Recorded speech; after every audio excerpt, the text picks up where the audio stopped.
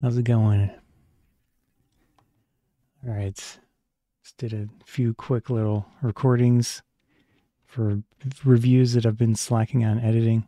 So this is a Body Armor Watermelon Strawberry. These Spindrift drinks are very nice. It's just carbonated water, a little bit of fruit juice. In this case, this 12-ounce can is 3 grams of sugar. So very pleasant. And I also went to McDonald's. This is unsweetened tea. All right. Again, my preview. It's kind of weird looking at the few seconds behind. I did transfer a few projects to my archive that I'd finished, but it was only maybe, I thought I fixed in Windows when you resize things. So, for example, here, it's not working again, but I had changed a setting in Windows to hopefully make it easier to resize Windows now, but they basically don't function well at the top. And that's usually what I use to resize things. I think it might be Chrome partly because it works there and it works here. See how much easier it is? Yeah, it's got to be Chrome. They've done something to it to make it difficult. Kind of not cool. All right. So, like I said, I did. What is this? ITG Mania. I've been messing around with Step Mania, ITG Mania, all that step head stuff. Trying to get better, more exercise, things like that.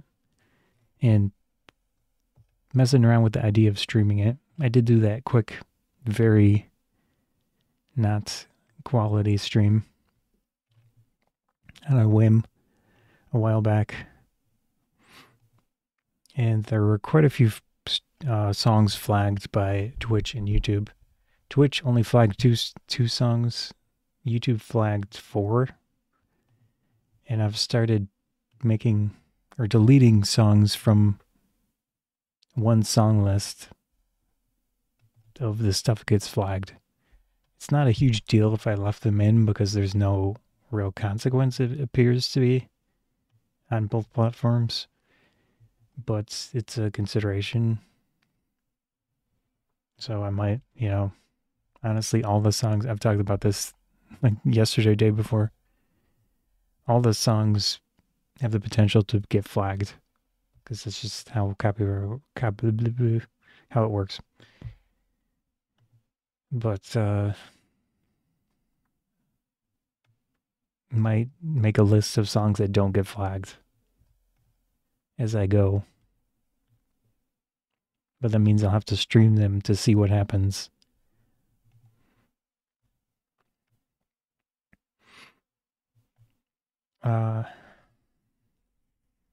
That said, I'm going to do a quick little potential video talking about old laptops. I don't take these off. Yeah, for the tech channel, it just seemed like a quick little idea that would be interesting to talk about.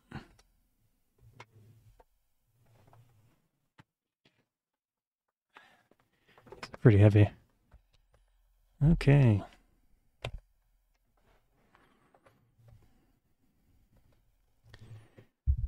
So I'm going to do this like I'm recording a video because I'll potentially turn it into a video.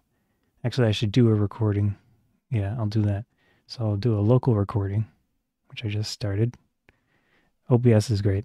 Okay. How can I do this? It's probably making a lot of noise in the microphone. Ooh. All right. old laptops, they have a lot of uses potentially. There are a few things that I have done to these to make them a little safer and more reliable to use in whatever situation you decide on. Obviously, with the laptop is going to have a battery inside. In my opinion, it's good to take out the battery, but there are some quirks related to that, which I'll get to. So for example, I picked this laptop up maybe a few years ago now on eBay's certified refurbished thing. It was a bad idea. The laptop was in terrible condition, but I fixed it up. I didn't return it because I actually made a quick little video about fixing it up. But anyways, it functions at the very least. I put some more RAM in it. I put a SSD in it. So it's decently quick considering. This specific one is a Dell. Take a look.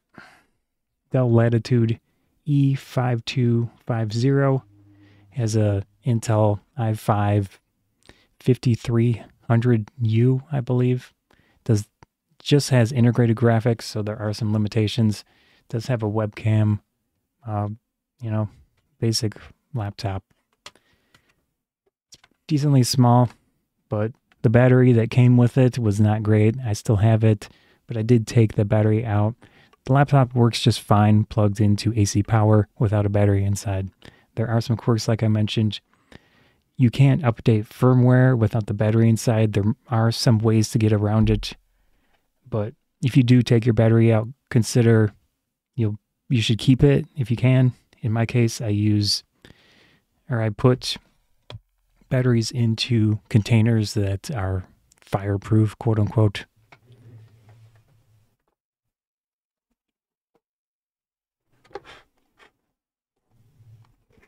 A little dusty, but for example, this is a fireproof bag, and I store batteries inside wherever I put them.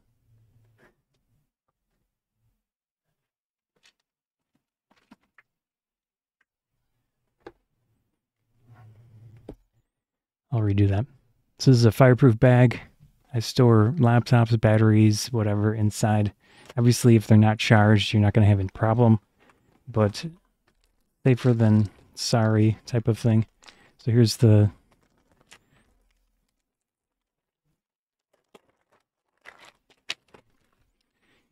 the battery that came with the Dell laptop.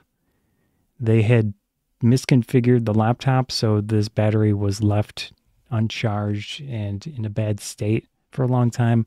It still works technically, but I just don't need it. I don't use it. I don't take these laptops out really doing anything with them where I need to be mobile, so I don't care much about the battery. It's just easier not to have it in the computer, charging, uncharging as I use the computer, so I just prefer to take it out when at all possible.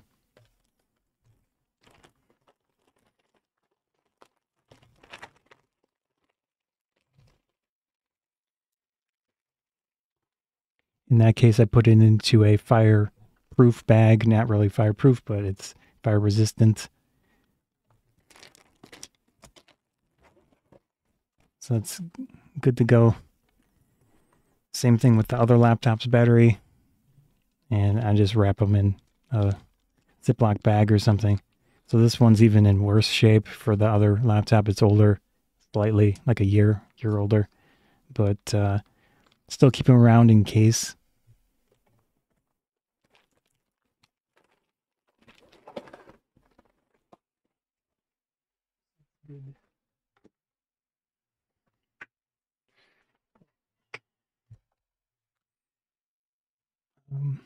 It's pretty easy, at least in the case of this laptop.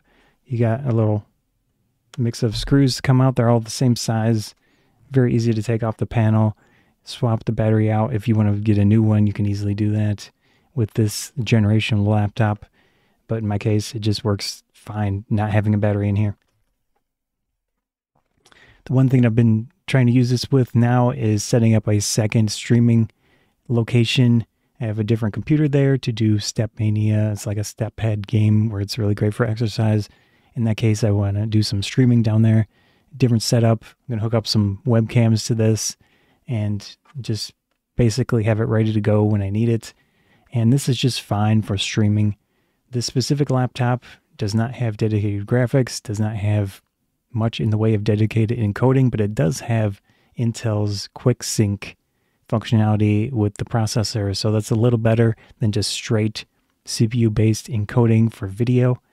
And yeah, so if your laptop has Quick Sync, definitely check it out.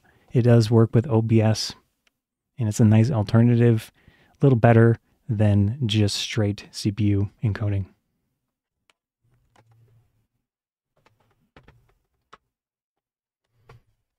In this case, this is an old Acer laptop.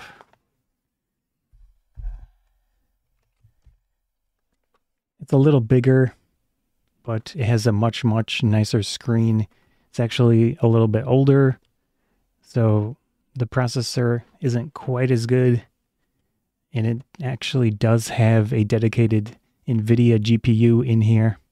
It's 750M, which is pretty much unsupported by NVIDIA now. The latest drivers for the graphics are from 2019, and I don't think, at least with that driver, it supports any type of hardware encoding for video, which is a big negative. But I might mess around with drivers and see if an even older driver will work with OBS, because I could have sworn I had to use this as my first. I did use this as my first streaming device back when I was streaming Super Nintendo games on Twitch, and that worked out. So I'll have to look around and try to figure out if this is still capable of doing hardware encoding for the video, but it's at the very least a functional laptop. Again, with the battery removed, it's much safer and just simple. It works. Plug it in. You know, there's no hassles really, so it's all good to go. Still works with Windows 10, no issues. Windows 11 is a problem. So if you do want to use Windows 11, you need a laptop or any other type of computer with a TPM device and potentially other things to consider with that. I haven't even used Windows 11 at this point, but at the very least know that there will be potential issues with old hardware in Windows 11.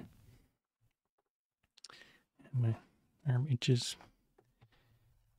Yeah. Oops. I don't know what to do with this. So as long as you have a functioning AC adapter, you can even buy third-party AC adapters. There are definitely quite a few available for old laptops. You can do that, plug it in, take the battery out, it works just fine. Oops. Various options you could potentially do. Not options, but a few ideas you could potentially consider with an old laptop. Again, setting up for streaming. In my case, that's going to be very nice and simple. The big benefit of an old laptop is going to be very efficient. So they have the processors inside old laptops are extremely efficient. Even older stuff, you'll probably do much under 50 watts running, unless it's like a gaming focused laptop from previous decades or whatever. But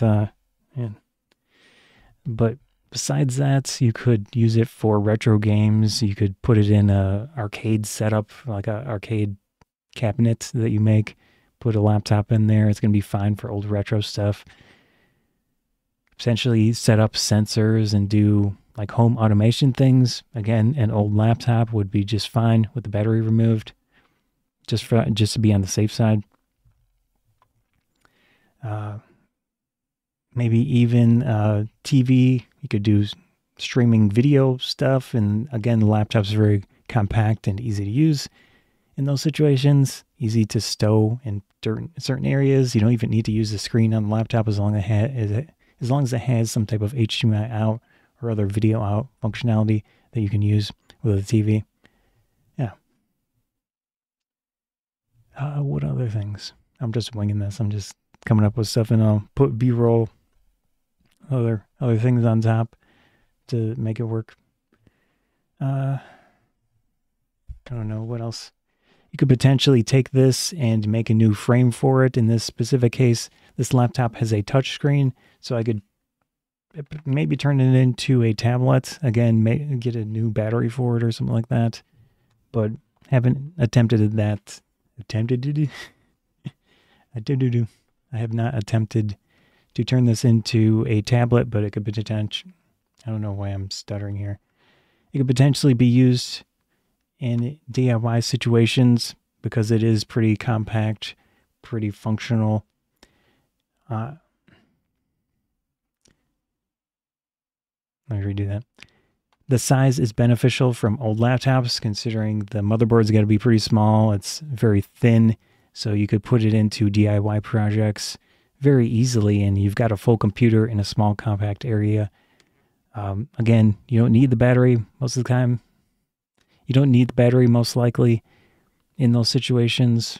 Obviously, there might be some specific laptops that would require you to have the battery, but I haven't run into those so far. And yeah, it's just very functional, pretty cheap if you go old enough on the laptop, and a good project type computer. Very efficient too. Okay, that should be good.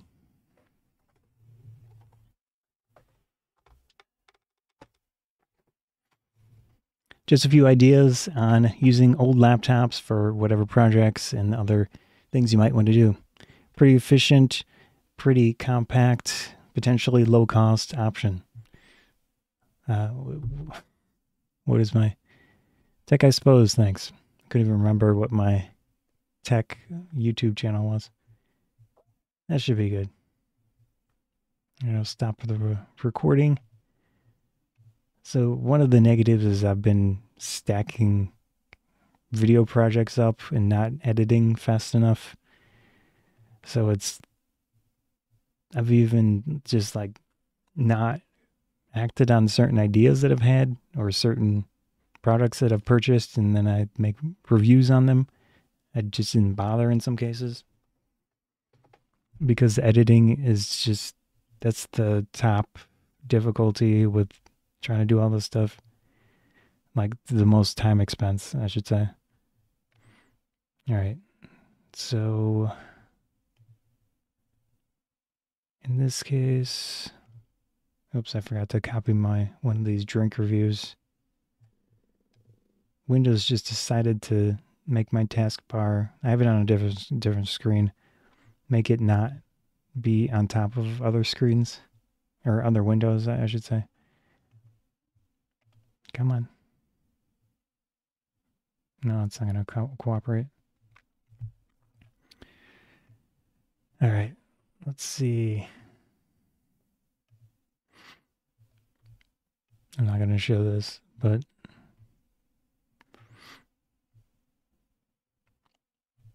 OBS is one of the best pieces of software, especially free software, around for doing so many things video related. Doing screen capture stuff, doing what I'm doing here, by even doing local recordings and streaming at the same time. It's super versatile. But obviously it's not perfect because I have had some issues with their new application Audio Capture Beta. However, from what I've researched so far, it might be Windows itself as the problem and not OBS's API calls and stuff like that, which is irritating, but it's a nice feature to take certain audio sources. So for example, I have music playing in my live stream, but it does not get saved into the VOD, video on demand, basically the file that is there after you finish streaming. But in some situations, some of the audio gets garbled. Not totally sure. I did change my audio interface settings a little bit, and at least quickly browsing my last D&D stream, which is a long thing. I didn't notice it, but it's a lot of time, so I didn't watch the entire thing. I just skipped around. All right, as I talk and not focus on what I'm doing here. So I've already recorded 3 things today that I need to edit at some point. I did back up some of my video, which it was 300 gigabytes onto hard drives that I have. So that saved me a little bit of space. Oh yeah, I've got 910 gigabytes of free space on my work drive.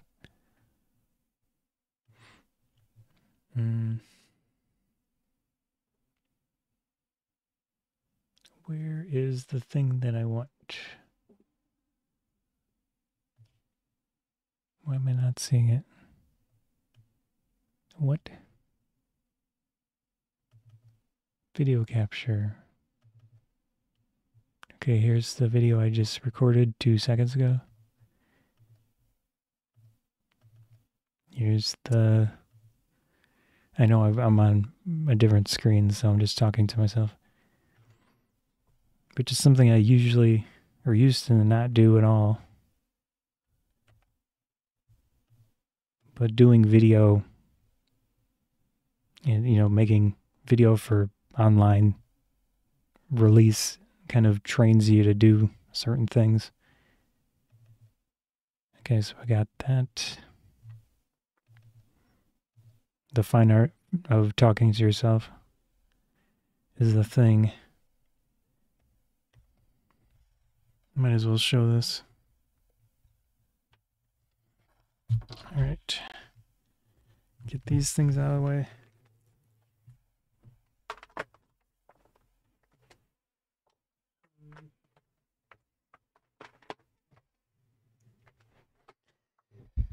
Okay. So the way that I format my projects is I put the year first, 2024, and the month. So it's January at the moment.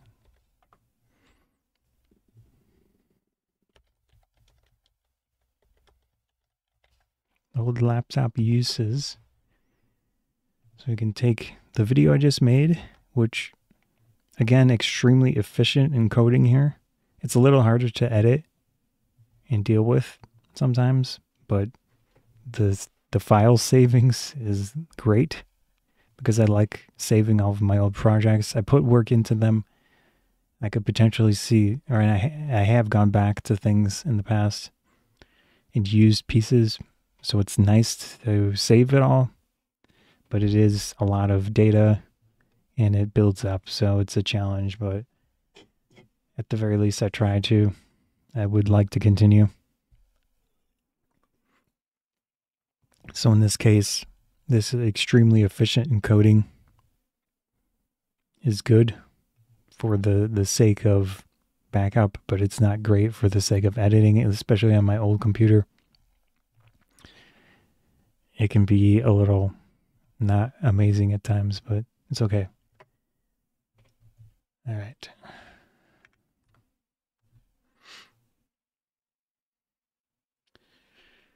Oof.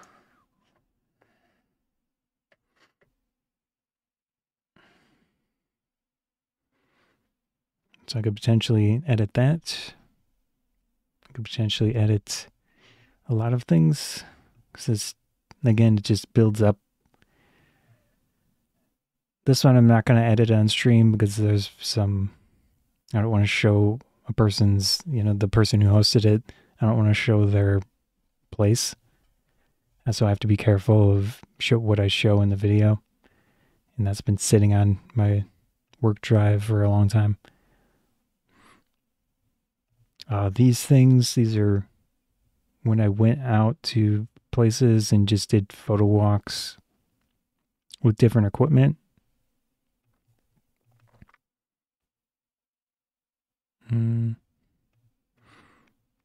So this is a 55mm M42 lens. Or I did a photo walk. Okay, this is just very simple.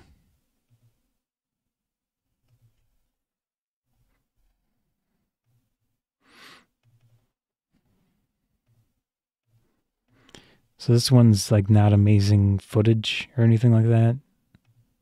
And then I also, I did a little bit of B-roll type stuff too. I was testing this lens for radioactivity.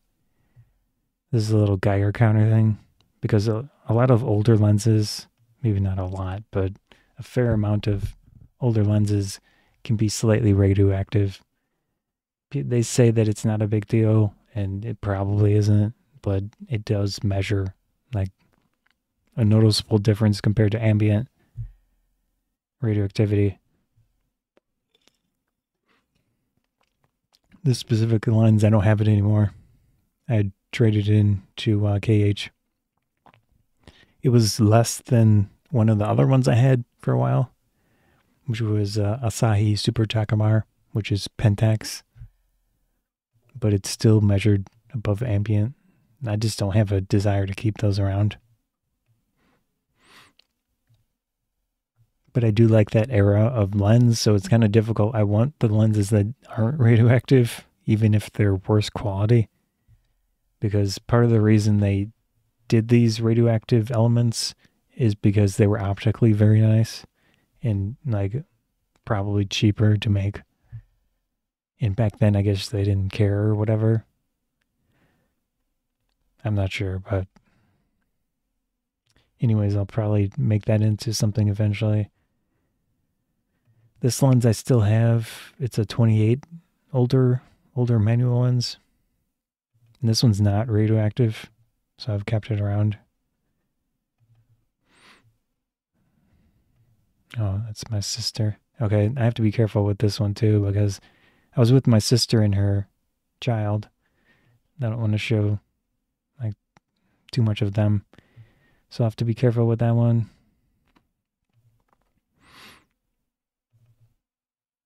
Let's see. M6 to 11 and 22.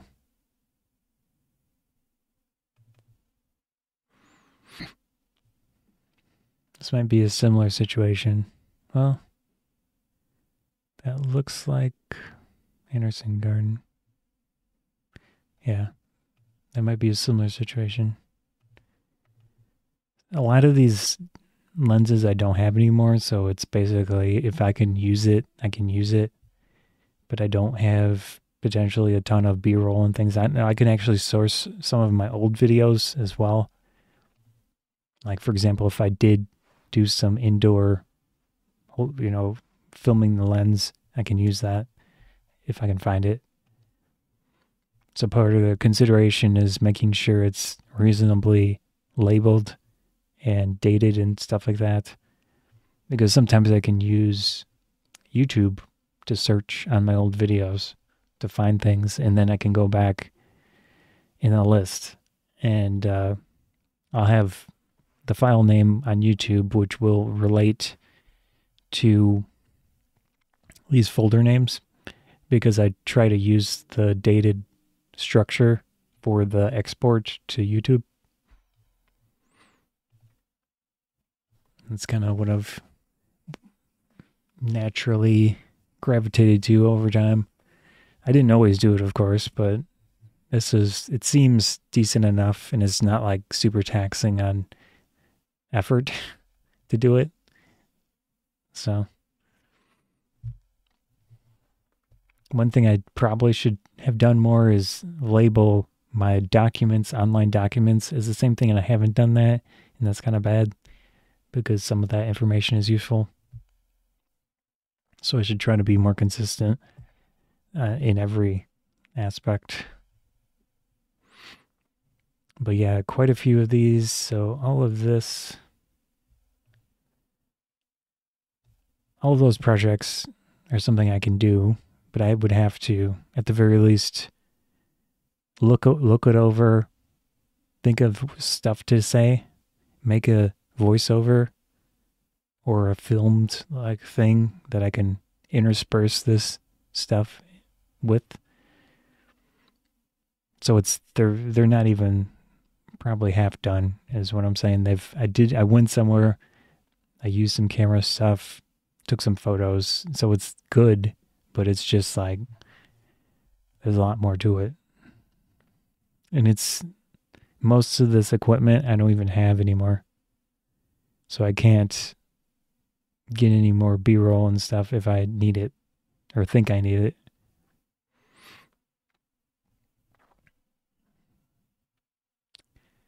But it's still good stuff. It's still usable. I just have to commit the time to making a video out of it. Don't know what this is. HDR. GoPro footage.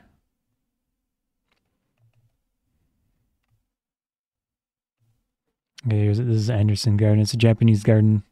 I mean, technically, it was designed by a Japanese garden designer that's well known. But it started as the backyard of these Anderson people. And then they eventually opened it up, and, you know, now it's a nonprofit group, which I think is still run by their children. But it's very nice.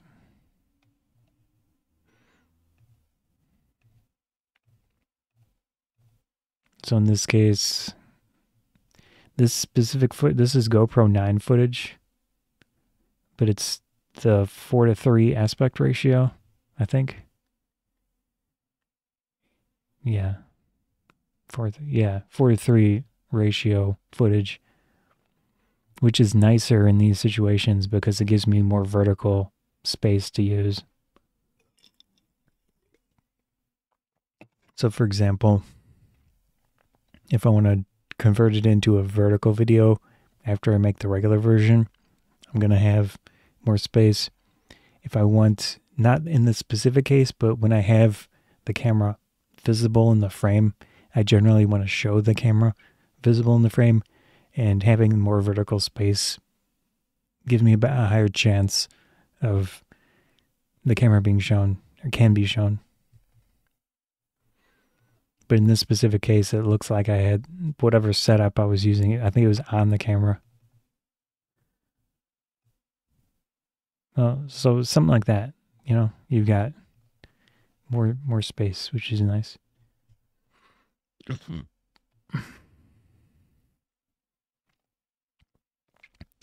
So this is a similar thing. I have to figure out what I was doing. In this case, it looks like I was doing multiple frames at different exposures, and then in software you can go and put them together to get more dynamic range. So I'll have to figure that out and see what I was doing. I guess I did a panorama type thing. Could look at this and see what it looks like.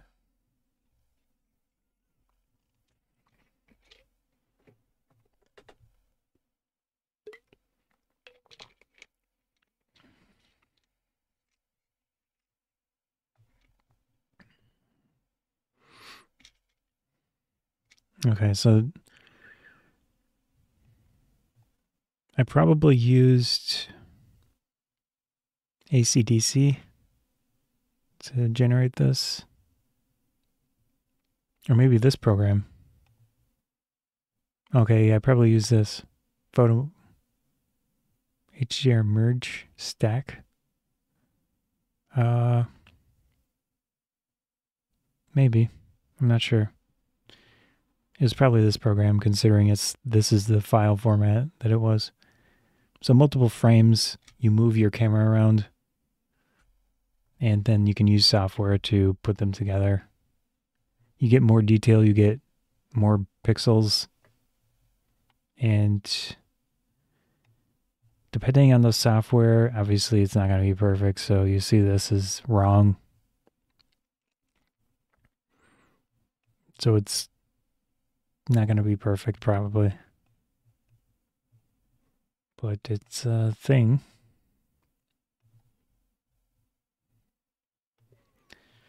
So quite a few videos of all that stuff. I have to, again, look it over, make voiceovers. And this one was Museum of Science and Industry. I went with my friends, just use a phone and a GoPro.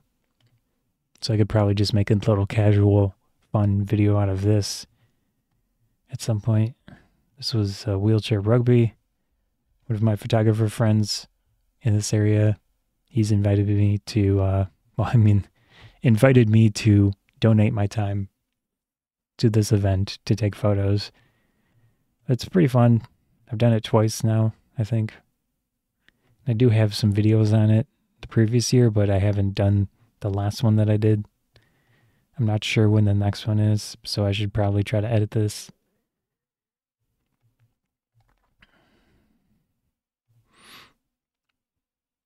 I was in kind of messing around with IRL streaming stuff, just a bunch of random recordings and things that I had tried.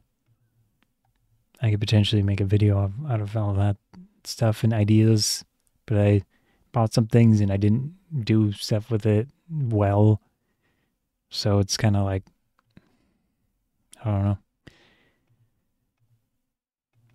So, for example, I bought some add-on lenses for phones because my phones that I have don't allow the ultra wide angle to work with streaming apps, which is really obnoxious. It's a mix of Android being stupid and third, like, phone manufacturers being stupid. So I still have all that stuff. I might try to make videos like reviews on the add-on lenses, but I haven't gotten to it, so it's just been sitting. And one of the negatives when you buy stuff for product reviews and stuff and you don't do it pretty quick is sometimes the thing goes out of stock and then there's like very little point making the video.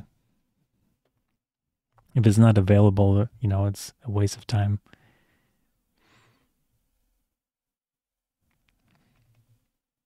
I was modifying a backpack for Anime Central because I tried streaming edit just to do, with the phones and stuff. So I could turn that into a video. Same thing here. I haven't done the last Anime Central photo walk video.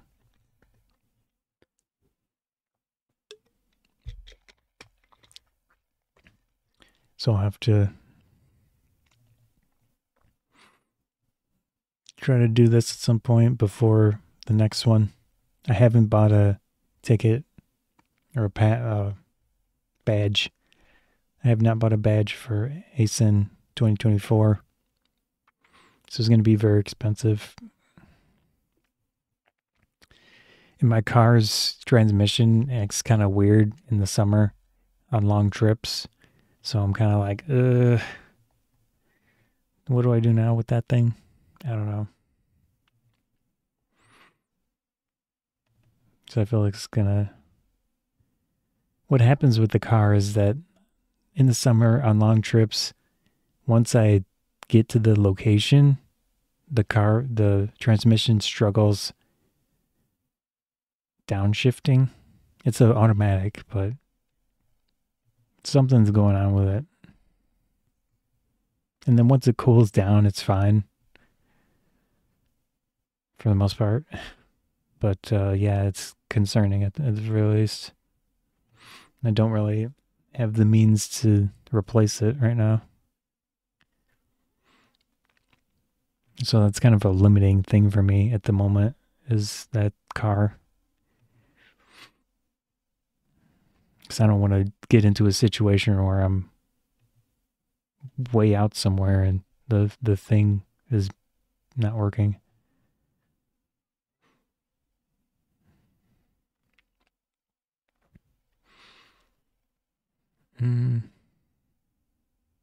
Where was that?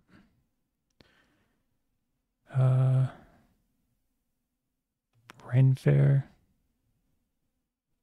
Looks like I might have done a little bit of recording and photos at the last Renaissance Fair. Might be able to use that.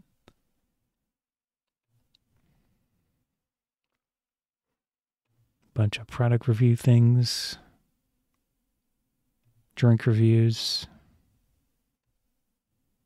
I got a huge amount of them that I haven't edited. This screen that I bought, I recorded some video on that, setting it up and using it. So it'll be a good tech video, product review. I should probably do that relatively soon.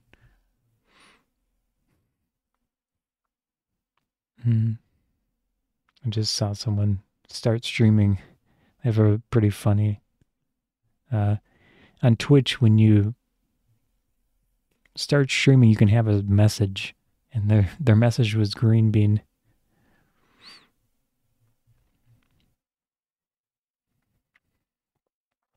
Yeah, so all of these need to be worked on. And then I also have these ones, which I want to prioritize because I recorded multiple things in these videos. And I did one or two, and then I need to finish them so I can back these up and get them out of here. Let's see how much space this takes up.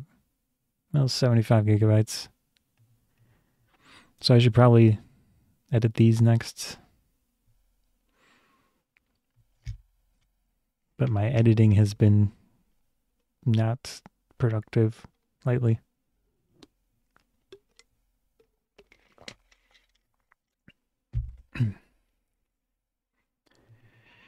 All right. So here I did a review of, I think there were USB cables, and that's up and that's good. And I've seen some sales from that on Amazon. I put them on Amazon and also YouTube. I should probably do the other platforms too, but I don't have accounts for the tech stuff on those.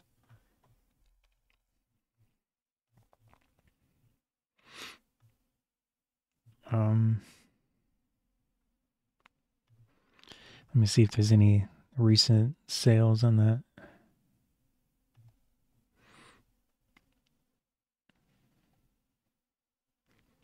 Currently 5,041 views over the last 30 days on site Amazon. So that's basically when someone's on Amazon, they watch a video that I've made and put on there.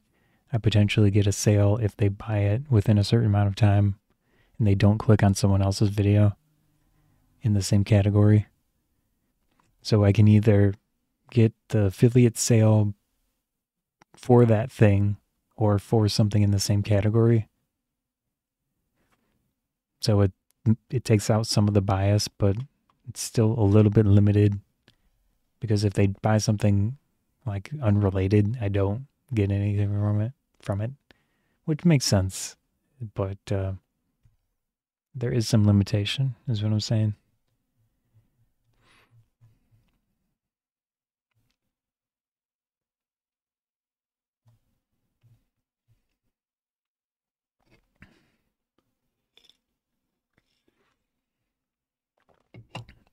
I don't want to show this page on stream, but I can describe it. Their website's kind of slow at times.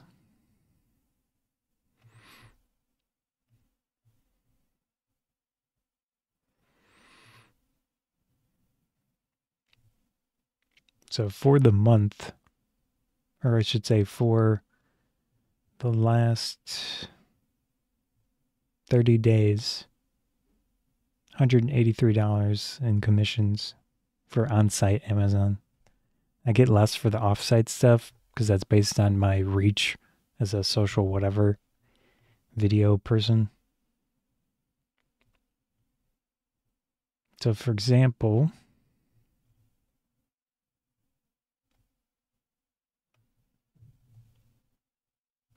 man, Chrome, I try to resize things from the top of Windows, as I just mentioned, and Chrome, for whatever reason, does not like that. I guess I can show this little bit. So here's the last, I don't remember what day this was, but it's the most recent day, probably yesterday or day before. Someone bought Xbox controller and they had watched, or two people bought this certain controller. They watched my video, they bought an Xbox controller, and I get $2.40 for two of them.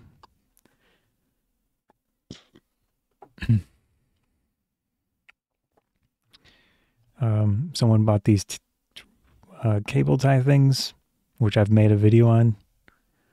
Peak Design camera strap, also made a video on. Also this one. I did make a video on a Tarion backpack, but I don't think it was that specific one.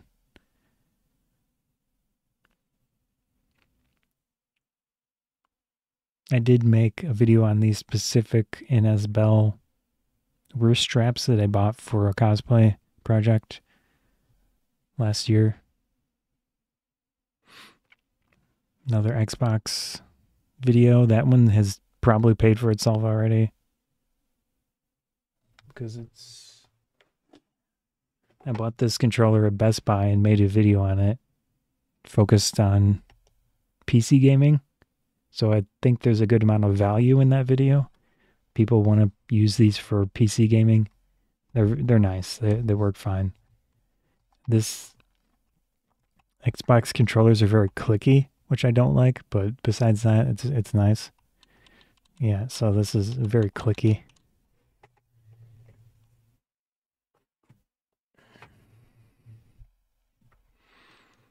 So yeah, this is one day.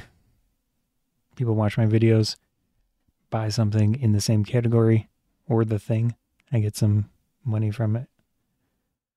And it varies.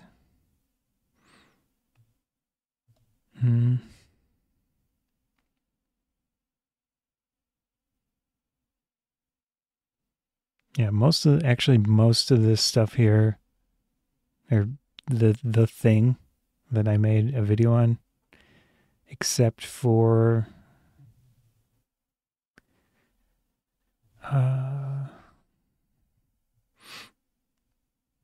this one's a different version of the, so that's Storm Cloud Vapor. I have the space one. Can't remember what it's called. This one, Deep Pink, obviously not the same one as what I got.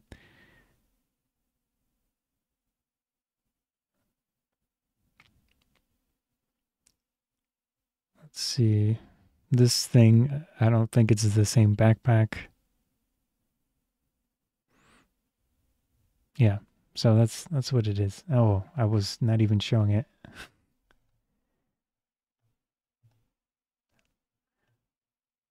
I don't even remember when I switched to that screen.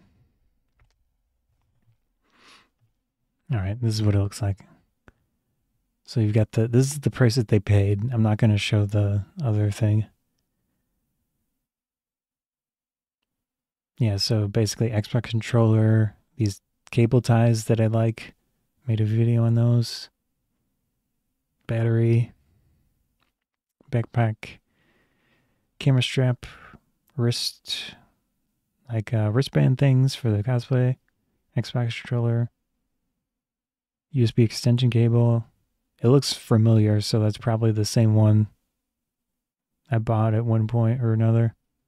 Made a video on. Viltrox sent me this screen. It doesn't say the specific model, but I assume that's the same one. And I bought the streamer, or steamer. I bought a steamer for the cosplay thing, the wig. And not totally sure that's the same one, but it looks similar. Oh, Amazon exclusive, that's not the same one. So that's in black. But yes, similar category to the video I made.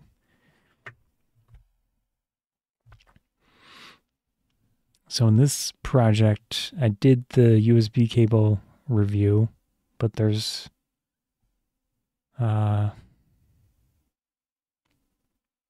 did not do this Mint Mobile unboxing thing. I should probably not do that on stream. Edit. I think there's a drink review in here.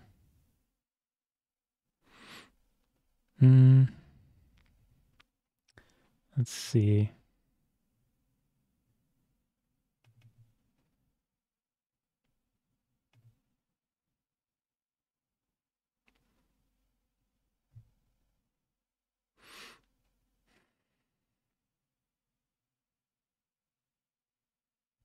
Switch this for a second.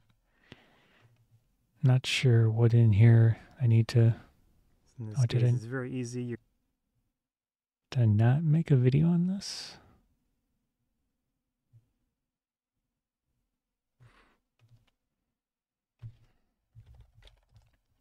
So it looks like I recorded a video of this phone case.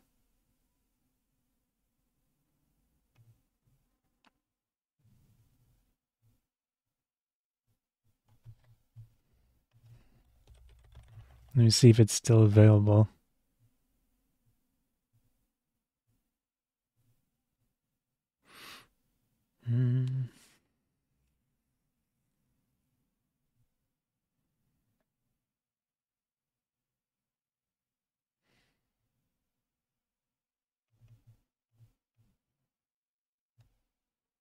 What is this brand, Otter?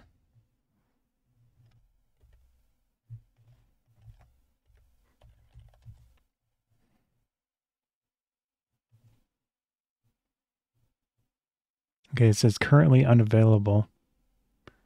So that would be a waste of time to make a video at this point. That's disappointing.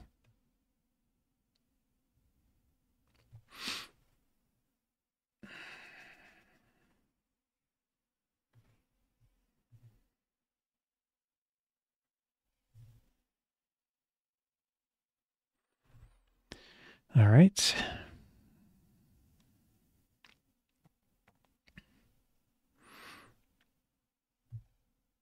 Yeah, some of this stuff is time dependent. So there's that one.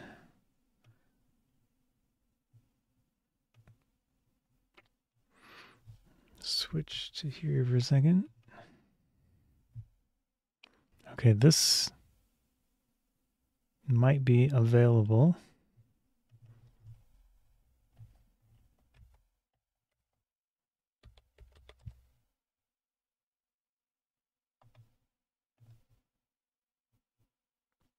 This one is available. So I can edit this video. It's a phone mount. This is all metal. And I bought it for the Anime Central stream idea.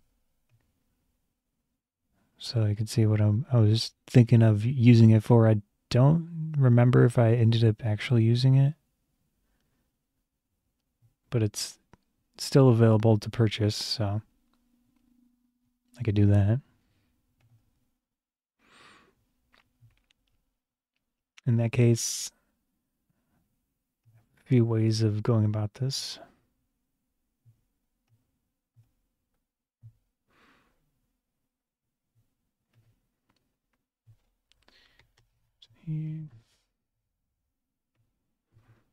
CD.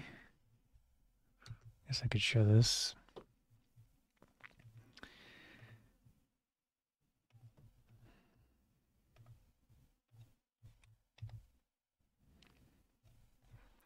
Switch this again. I don't remember what. Okay. So this script that I have here is an open source script called Auto Editor to remove silence and create a project file that I can import into my video editor. It's not perfect. I should probably try to make a script in Magix Vegas, which is the editor that I use, to do a similar thing, which hopefully I can make it better, but I haven't attempted that. But this kind of sort of expedites some of my editing, so I've been doing it.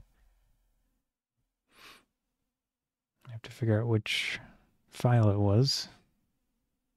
Was it this one? Yeah. Wait, what is this one? Okay, these are, I made a video on these USB cables. What is this one?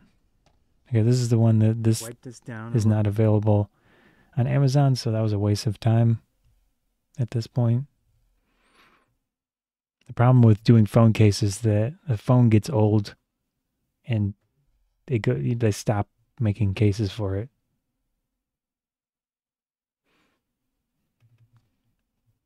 Was it this one? Yeah. So I take this file name And I replace this. So now we've got that.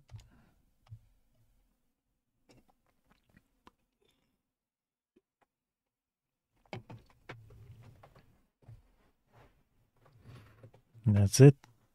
I open my video editor. Currently using version 19. I think they're up to 21. But it's a paid program and I just haven't had a reason to upgrade. Because money is money and I can spend it somewhere else.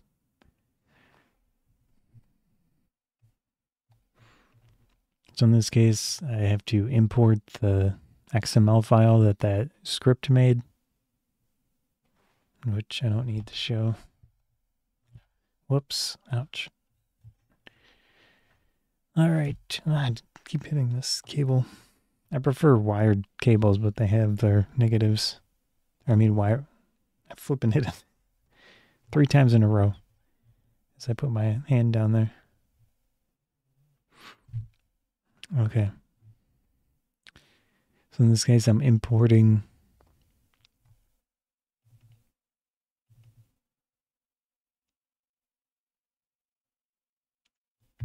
which one was it? 4. There we go. That's what it looks like. So it generated the waveform.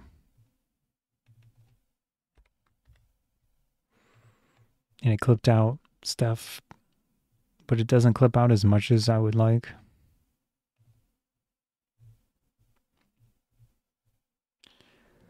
So in this case, I need to go through this and take out the bad stuff that's not usable and do the whole thing, do the whole process. So I'm going to save this project. Whoops. File save as. And then I do it in the folder that I need to do with the right file name. As I mentioned, I use the date and some descriptive stuff.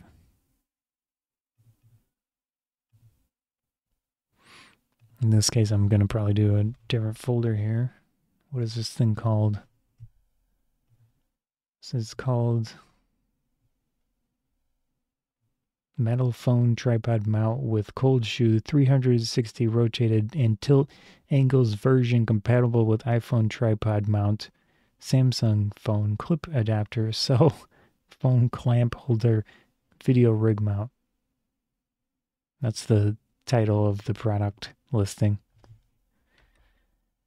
But they have a name for their... Whoops.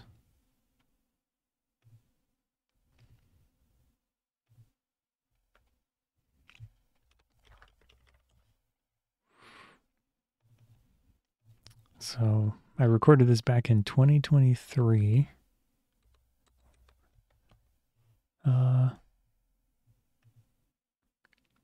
5/14.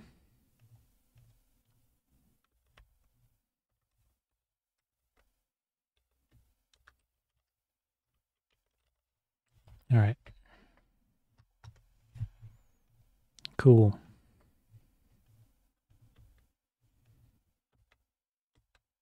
Okay, why is it not working? What is going on?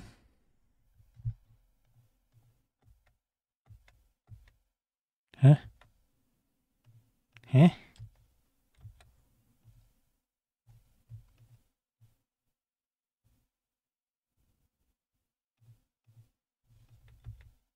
It's literally not working. Okay. Did Windows update or something? I'm confused. Okay. Let's try that again.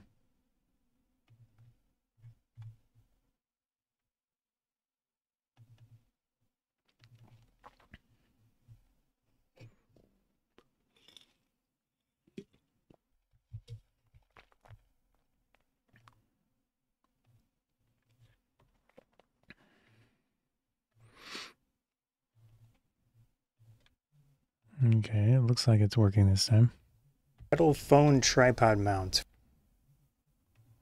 Metal phone tripod mount for smartphones. The Arnarco. Make sure this has audio in my stream at least.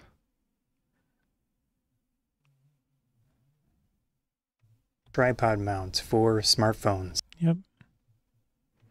The Arnarco K metal phone tripod mount. It has two different angles of... This first piece is not good. Turn on my auto ripple thing. The Arnarco K metal phone tripod mount. It has two different angles of orientation. So you got one on the bottom, one on the top here. Arnarco K. The Arnarco K metal phone. So it's phone tripod mount. It has articulation here, and it also does rotation. So I was curious to try this out. It is a metal for the most part. Let's take a look. Comes with a standard hex tool. Take a look. For the most part. Comes with a standard hex tool. As you'll see, it is needed. Not much in the box. Nope, stuff that in there.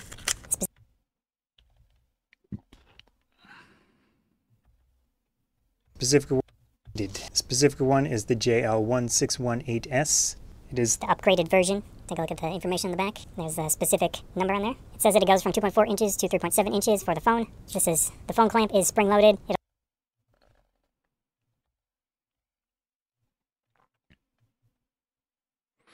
The phone clamp is spring-loaded. It also has an actual clamp to prevent it from moving at that point if you want to lock it down. And then it has this articulation on the bottom foot, which is the main reason I picked this up. We've got rotation so that you can angle your phone, and as well as this foot can be angled, so that gives you a good amount of freedom.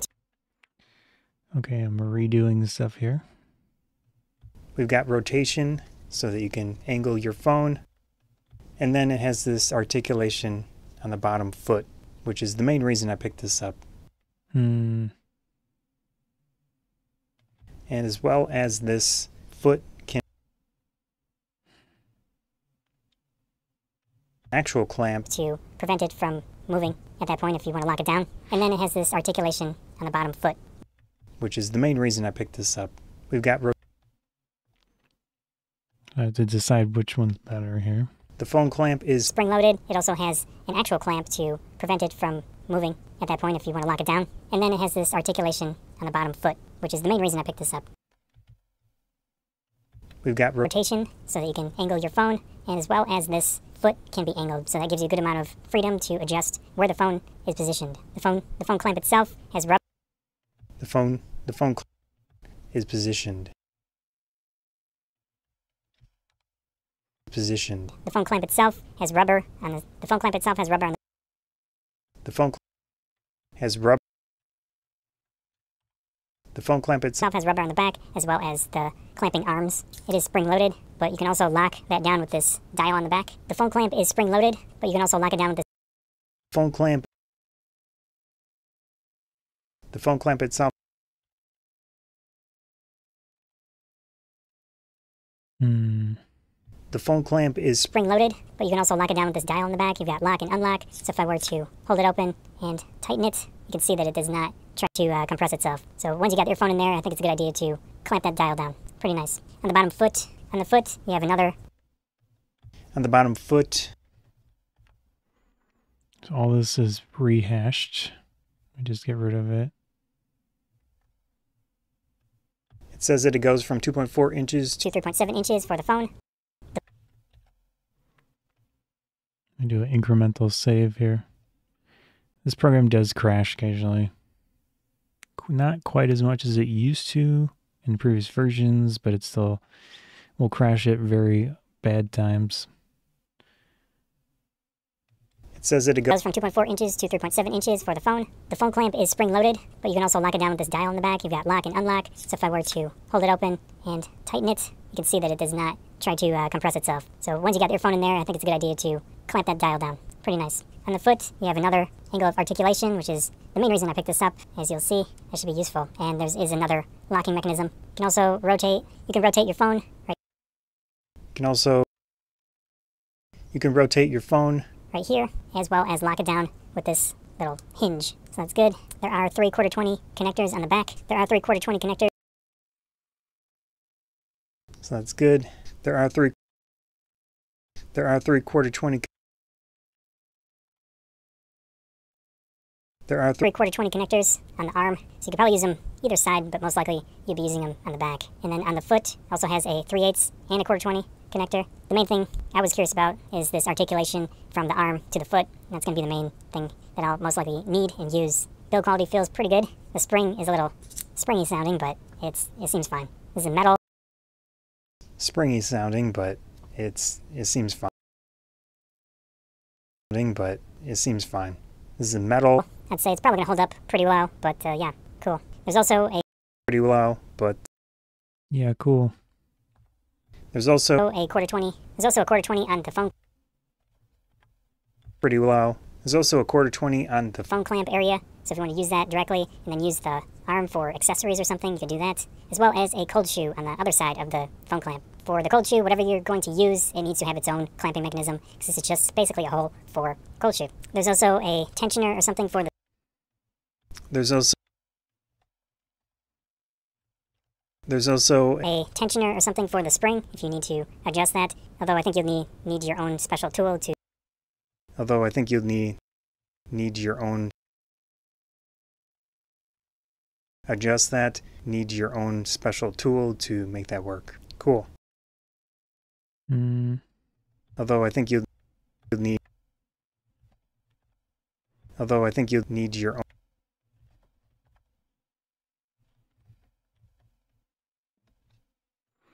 Although I think you need your own special tool to make that work. Cool. I have this TCL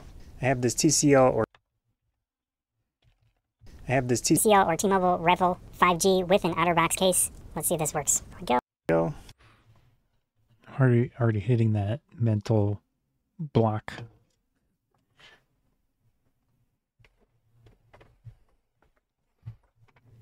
I wish I had generalist AI doing this for me.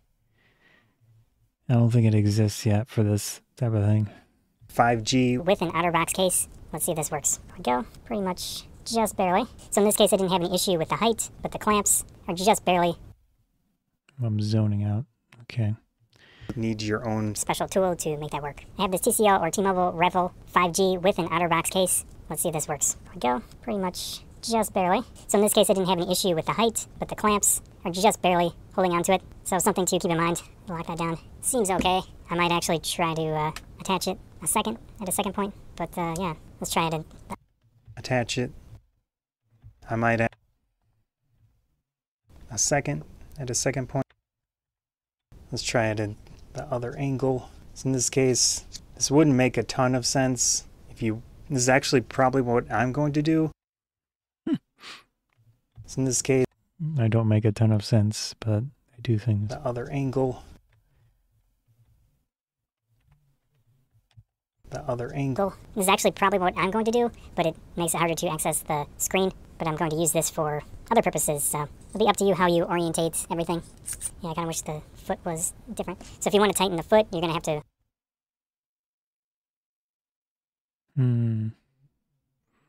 One thing I could do with this is flip the... I haven't used it much, but I would assume you can take this bottom foot and undo the connection point and then just rotate it so it goes the other direction. Yeah, I kind of wish the foot was different. So if you want to tighten the foot, you're going to have to bring this hex tool along. Make sure you have it with you to tighten the two different sides so it has a good amount of tension on it. And as you rotate this, it's going to slowly lose tension. Here's another phone. This is a... Here's another phone. Here's another phone, Moto G Stylus. Here's another phone. Moto G Stylus 5G with a case. Let's try it out. Okay. This one also works. All right. Lock it in. I'd say the main gripe that I have with this case, Lock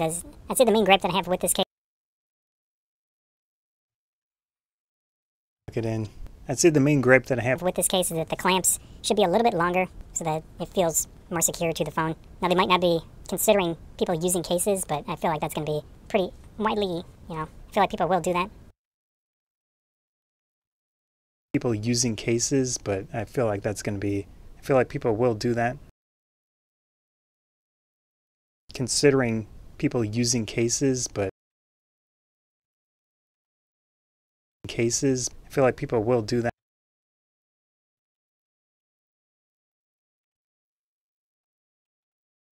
People using cases, but I feel like people will do that. So, anyways, let's unlock. Yeah. All right. That if you do use a phone directly. Do that. If you do use a phone directly with this clamp, you'll have no issues most likely. It'll be a little bit easier in that case. I prefer using cases, so it still works. I do like that it has the 2 locking mechanisms on the clamp. I do like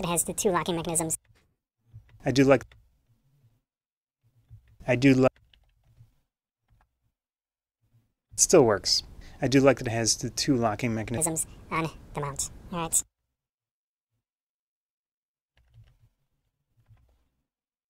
In my case, I'm going to be using it on a backpack. A lot of the time, got this quick release, which will attach to either here or here. Not totally sure how it's going to work. Let me see. I want the phone to be here or here.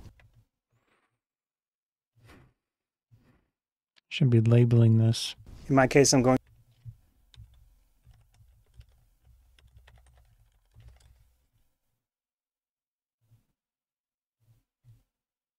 not totally sure how it's going to work. Let me see.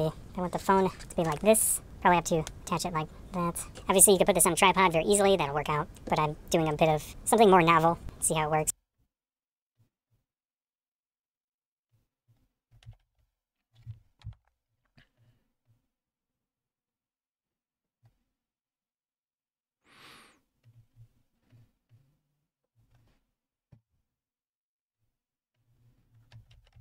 If I were to pitch it like this, I could do something like that, and then rotate it like this, or actually like that. I think that would work. So in my case, something like this. I've got this arm to. Oh. See how it works. And I've got this arm to put the phone like this. See how that could work out. Don't really need to show this in the review.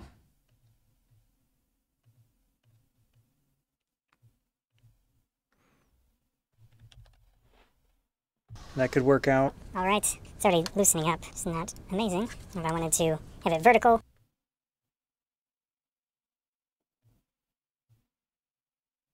Something more novel. See how it works. That could work out. All right.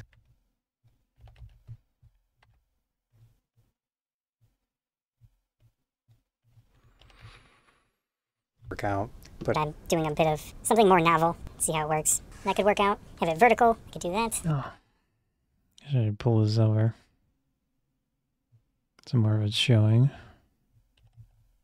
Or here. Obviously, you could put this on a tripod very easily. That'll work out. But I'm doing a bit of something more novel. See how it works. It could work out. Have it vertical. I could do that.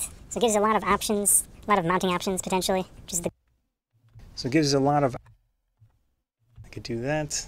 A lot of mounting options. Potentially, which is the goal. That's not the way here. You definitely need this to make sure it's going to work out for you. Come on, let go. That should be good. Ideally. Definitely need this to make sure it's going to work out for you. That could work out. Have it vertical. I could do that. A lot of mounting options, potentially, which is the goal. That's not the way here. You definitely need this to make sure it's going to work out for you. Come on, let go. That should be good. Ideally, do something like this, which is probably a better option. So something like that, maybe. Here we go. I think that'll work. I'm going to have a...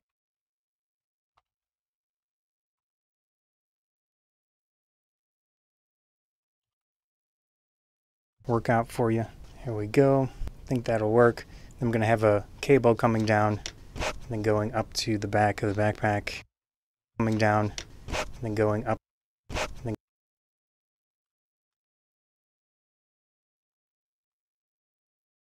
Work. I'm going to have a cable coming down and going up to the back of the backpack. The main thing I'm focused on is the cameras in this specific instance. Obviously, whatever you want to do is up to you and how you want to do it. But you have a lot of options, which is good. The main potential issue is that it's not super convenient to adjust this bottom portion. There we go. Something like that, This bottom portion. I wish I had another axis. I think that could work too. So in this case, something like this, so it's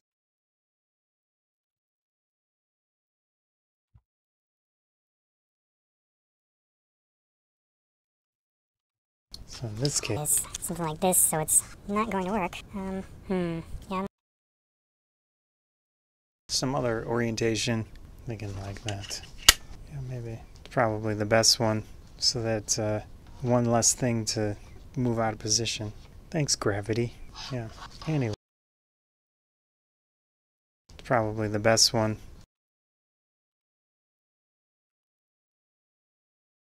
On is the cameras in this specific instance. Obviously, whatever you want to do is up to you and how you want to do it, but you have a lot of options, which is good. The main potential issue is that it's not super convenient to adjust this bottom portion.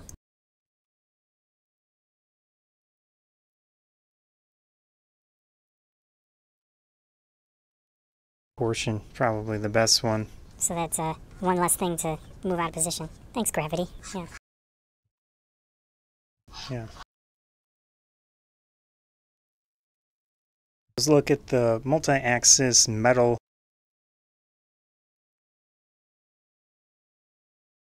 Why I have so much? Huh? Oh.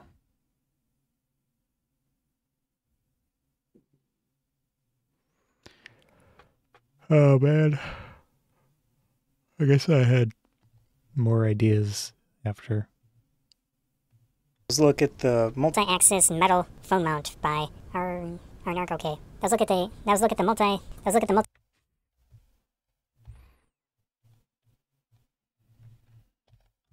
multi-axis metal phone mount by Arnarch-OK, or whatever they're called, the JL1618S. So far it seems pretty solid, not as convenient as it could possibly be, but it is nice that it has the two locking mechanisms. You might be a little bit slow to deal with this bottom angle, but other than that, pretty solid. I wish the clamp arms were a little bit longer in my case, although if you're using a phone directly on this, it should be fine. Still, it does work with my phone with their cases. Scott of Tech I Suppose, Scott of Photography Bonsai, Tech I Suppose.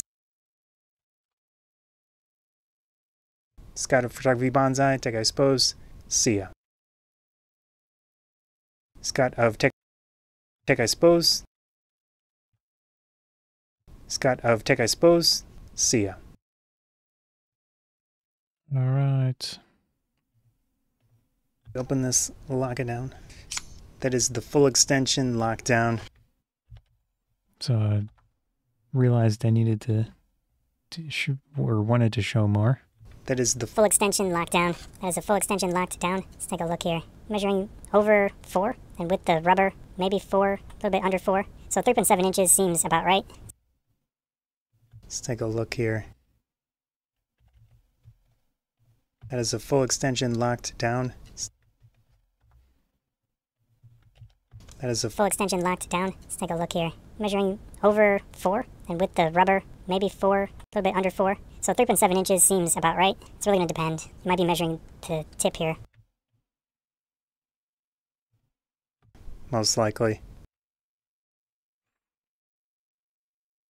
So I should take this.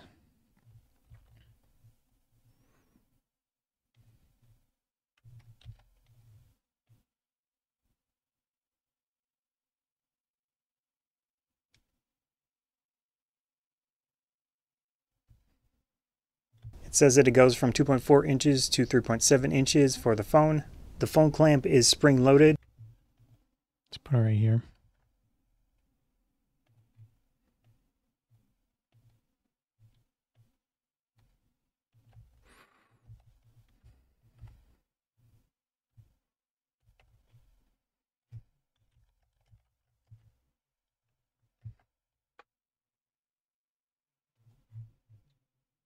At the very least, it seems to be consistent with their measures as desired. So if you wanted to forego this portion, you could attach directly to this area, which is something I might actually want to try. Nice thing about this, it provides a lot of options for mounting and adjusting. The construction seems solid. It offers a lot of articulation possibilities.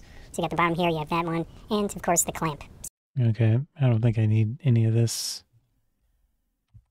Delete.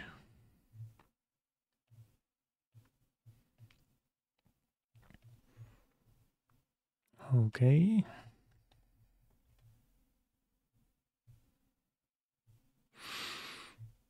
This is one pass.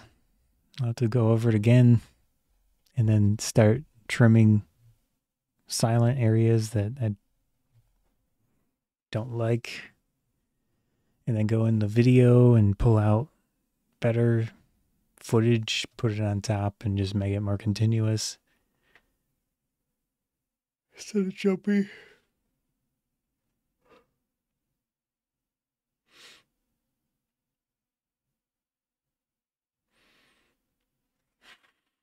Good start at the very least. Should have edited this a long time ago. Now is better than never. Pull up Steam.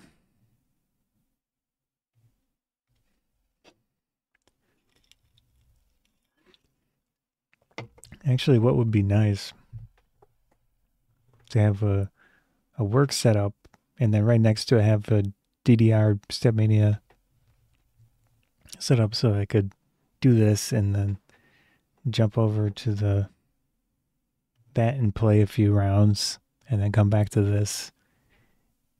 That'd be very nice. But I don't really have a area for two things like that.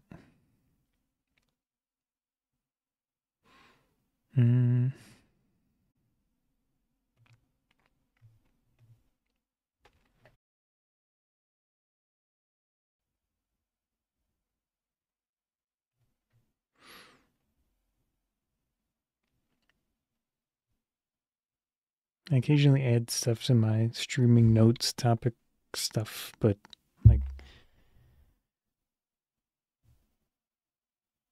it's 97 pages.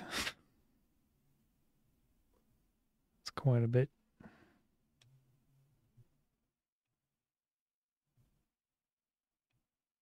Whoops.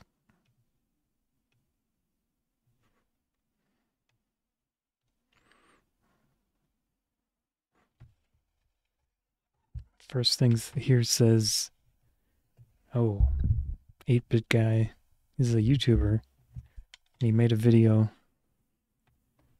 This is stuck. Talking about some of the challenges he's having with viewership drops and things like that.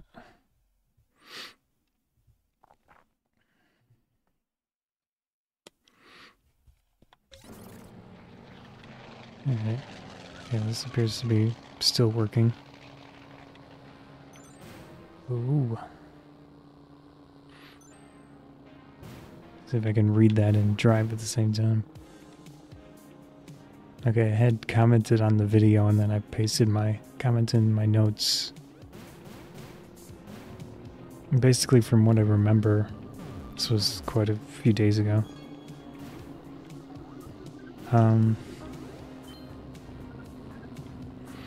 He had seen a reduction in viewership, and of course that comes with lower advertising revenue, you know, Google ad revenue, and other things too.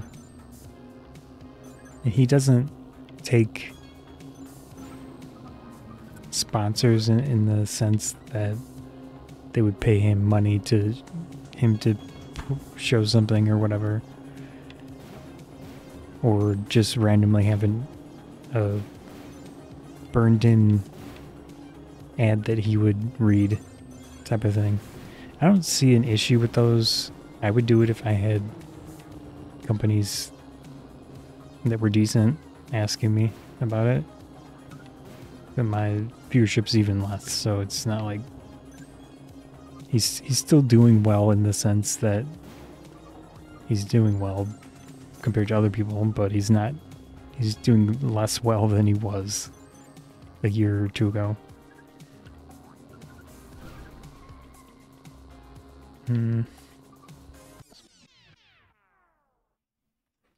See, I had said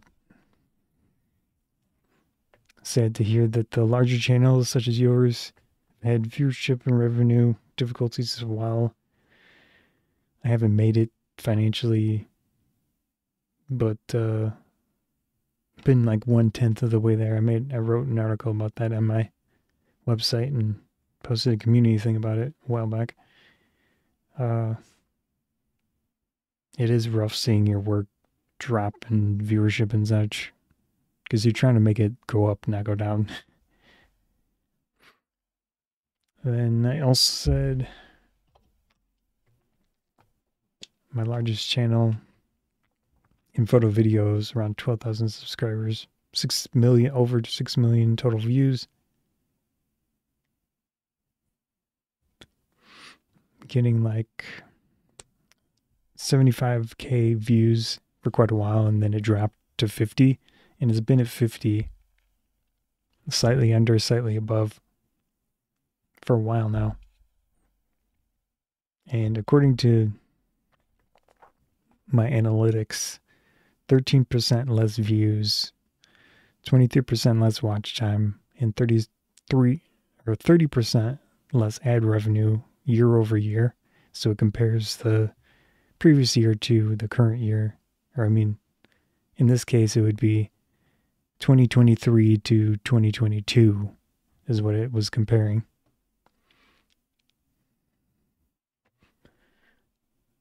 Yeah, so I had a 30% drop in ad revenue.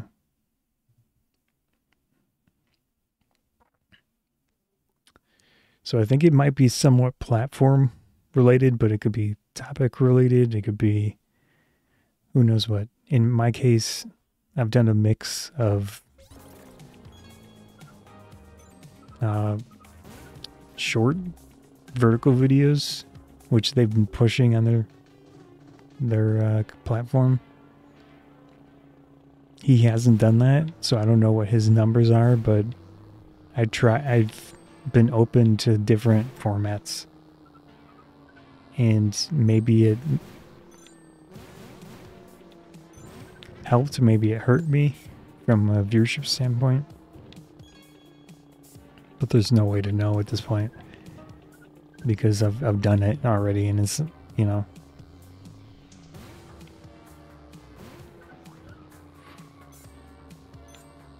So I probably would have had even less viewership if I had not bothered making any shorts. But my shorts, I wouldn't say have been amazingly successful. Some of them have gotten maybe 10, 20k views. But they haven't done like millions, which some people get millions of shorts views somehow. I don't know what they're doing or what, but also the ad revenue from shorts is a fraction of regular views, regular video views. So there isn't a huge direct monetary incentive to make shorts.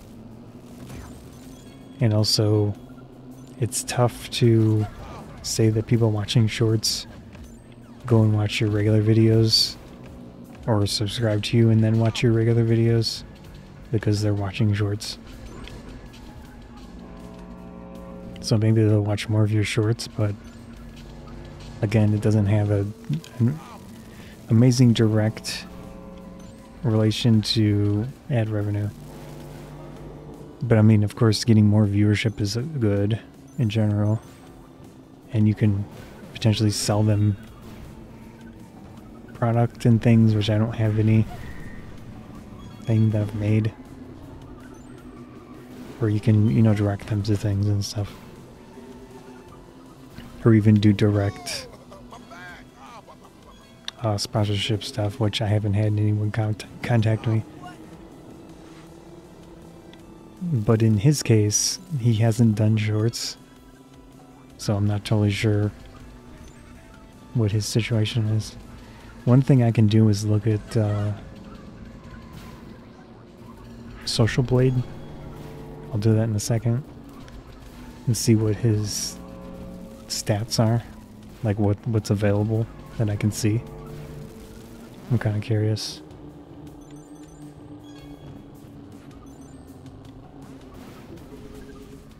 But yeah, it's certainly not it's difficult to keep motivation, especially in my case when I've had the delusion of thinking I can make it work financially. And what I'm making just hasn't connected with people enough. Either maybe it's the actual content, which is probably the main thing.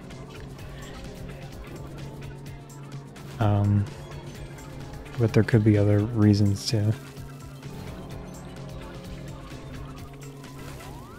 I don't know. Oh, that was weird.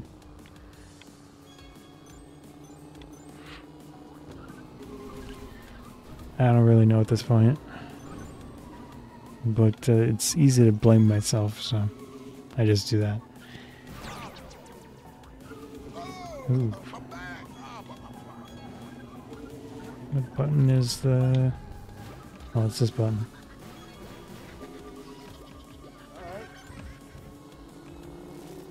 There we go. Okay, let's take a look.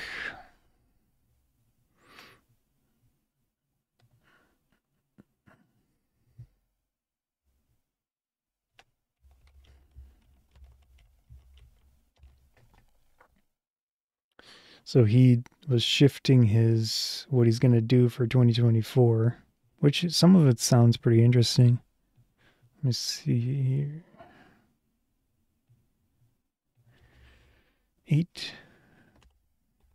8-bit guy. Okay, that did not.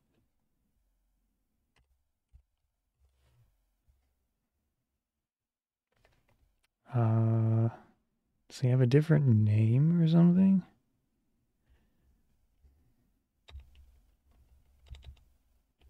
Sometimes older channels, they have different, like, names compared to what they called their channel.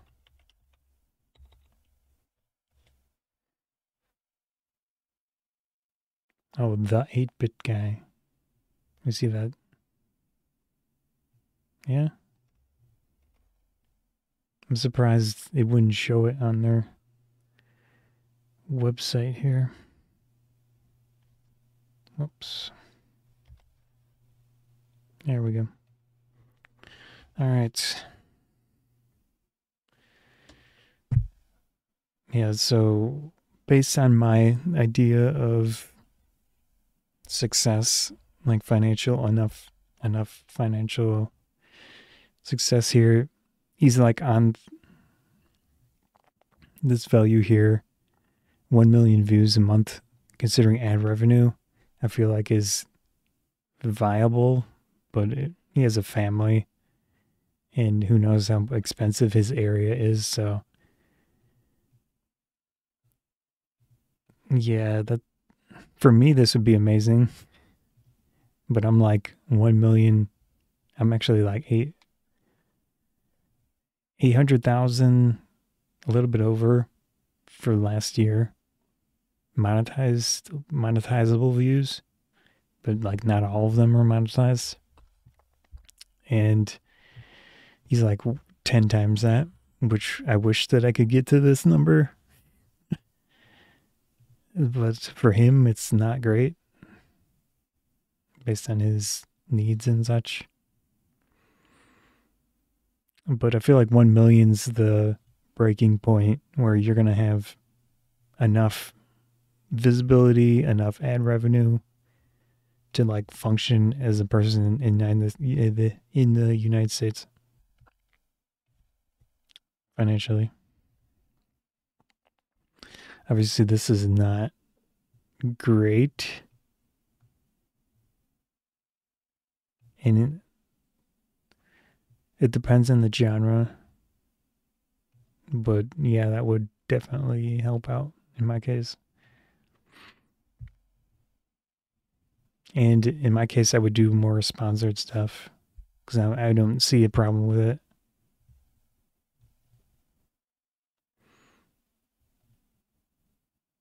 So he's only got 313 uploads. So each of his videos is so much more valuable than mine. I can pull up my thing as well.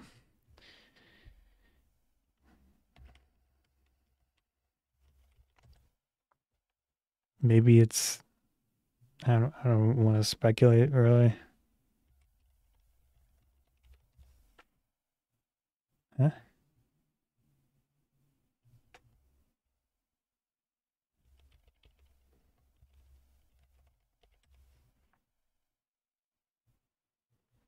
Here's mine. Yeah, so 1 million per month compared to 50,000. I get more than this, I think. Actually, I can look at it.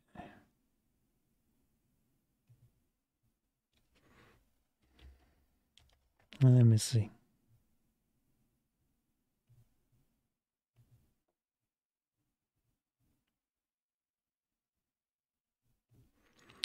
One of the negatives too is I get just enough comments and stuff that I have to see a few, but it's like, what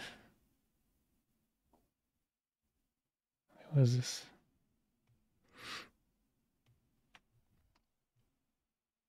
Thank you, it works for its intended purpose, but despite my measurements, it didn't fit my bag. Good thing it's flexible. Oh, yeah, this is nice. So I made this little video about doing a DIY camera padded area in any backpack. Doing some sewing and ideas on materials, foam type stuff that I had. And it's nice to see people doing that. So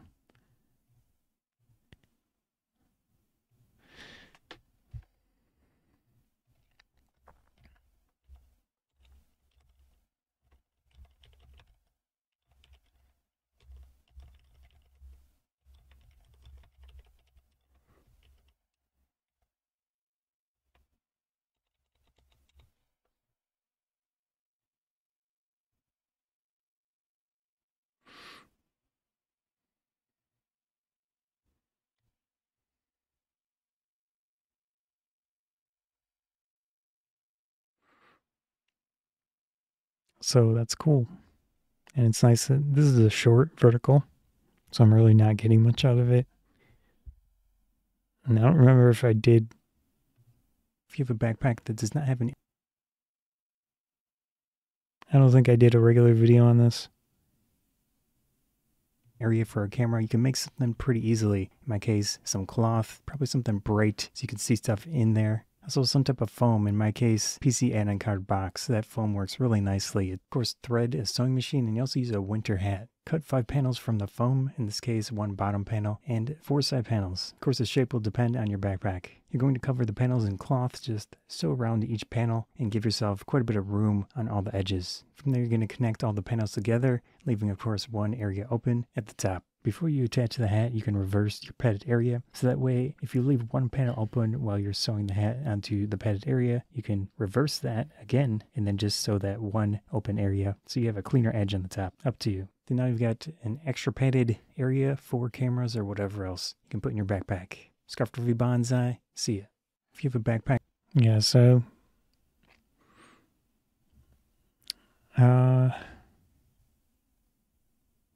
I don't know why I didn't do a full video of that, but that was a fun one. I should probably do more stuff like that. I just have to I tend to not give myself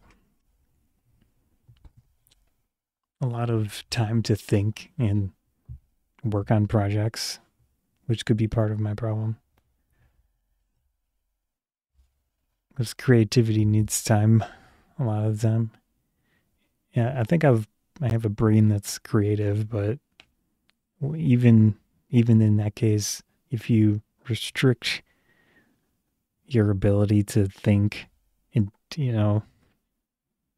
if all I'm doing is editing basic videos, I'm not giving myself time to come up with stuff like this.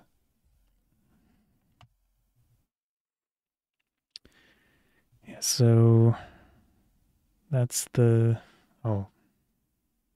I was going to look at the... Whoops, ad revenue. I think I closed it. Yeah, I closed it. Whatever. It's probably around this. I think it might be less. I think it was like 2,200. Something like that. So his number is probably close to this. 53,000. Which for a family of... I think he has at least one kid.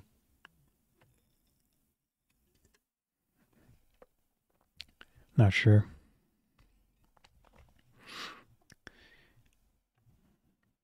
But it did kind of sort of meet him in the suburbs of Chicago when he went to a convention. But he's going to cut back on conventions for 2024 because it's an expense, obviously. He's also going to cut back on certain types of videos that are expensive and also merch, like, or projects that relate to making a thing was very expensive for him based on what he gets out of it. So I think producing physical media games and stuff was a big time expense and he didn't make much from it.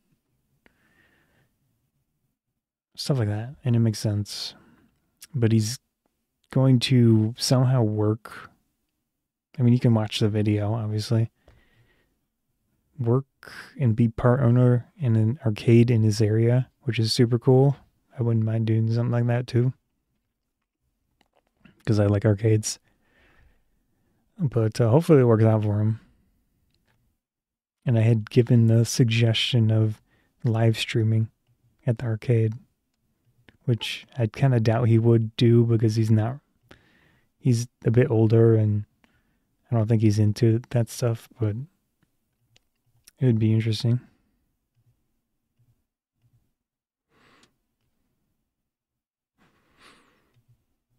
Let me see if I can... The problem with this website and just accessing other channel stats, there isn't a ton of information, like year on year and such, or year over year, I should say. Maybe detail stats.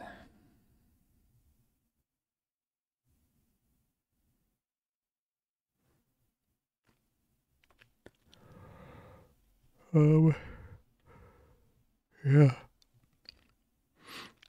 Only shows a month.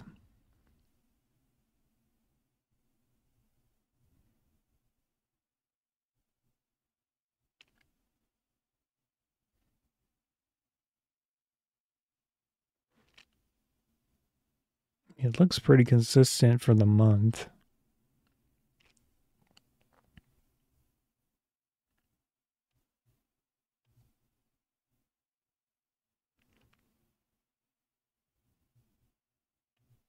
Okay, here's May 21.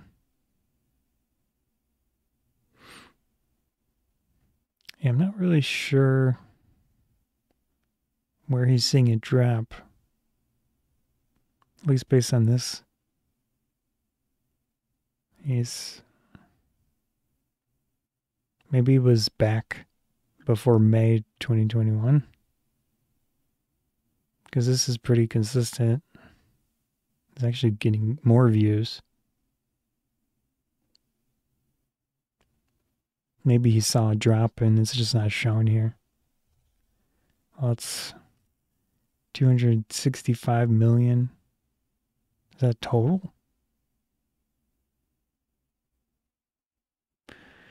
Maybe it's right here. Maybe he was used to this little bump here and then it trailed off.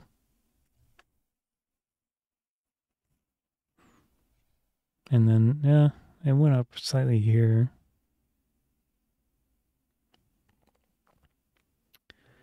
Hard to say.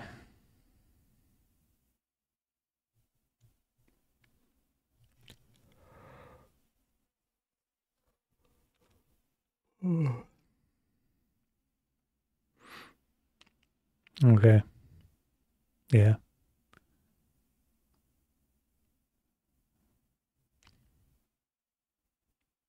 Okay. Right here. See, this is probably on average where he was.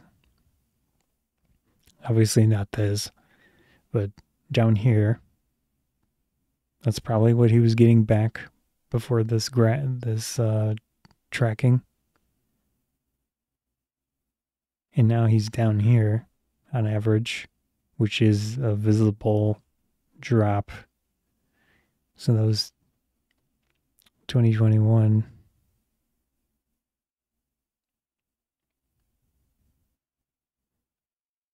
I don't know. It might be even worse.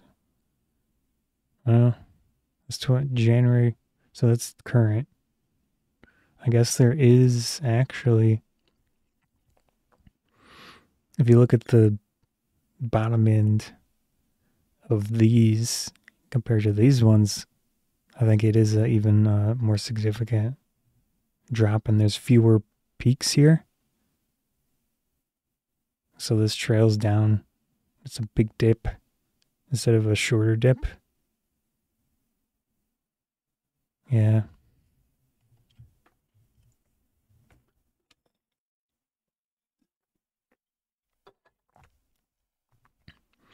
Yeah. Let me see what that shows in mine too.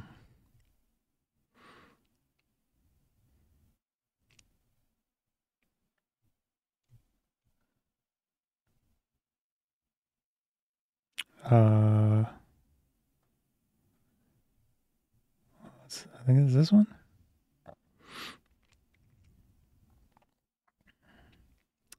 Man, mine looks very different.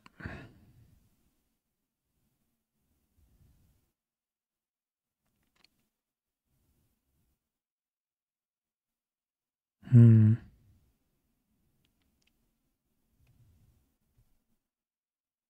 don't know why mine looks so different here. Maybe this peak here is just skewing the look of it. These two big peaks.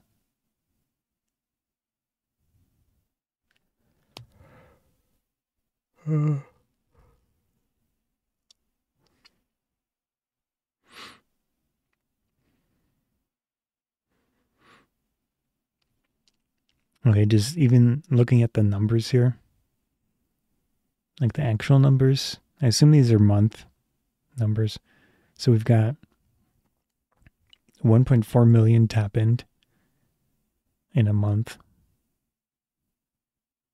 He's currently at 1 million, which doesn't make sense compared to this.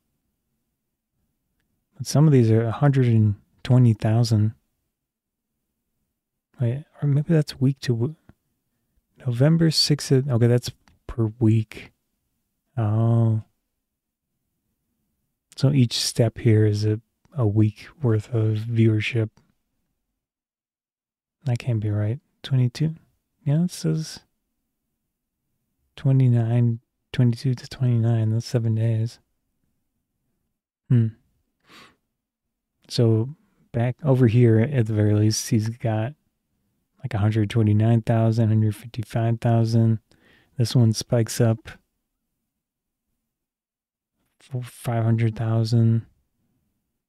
But over here, it's 787,000. And then the low end here is 187,000, 250,000. But down here it's 123,400. So it is a drop. Clearly, his lows are lower, his highs are lower. Yeah. In the case of mine, it looks much different. But this is clearly a drop right here. So, and I think it was it? I think April. I thought April was where I noticed it the most. January, March, April. Yeah, so right here, and then to go bloop, bloop. So I was getting 18 17,000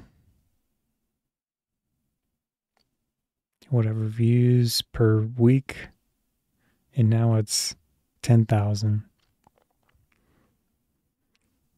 So you ask what's going on.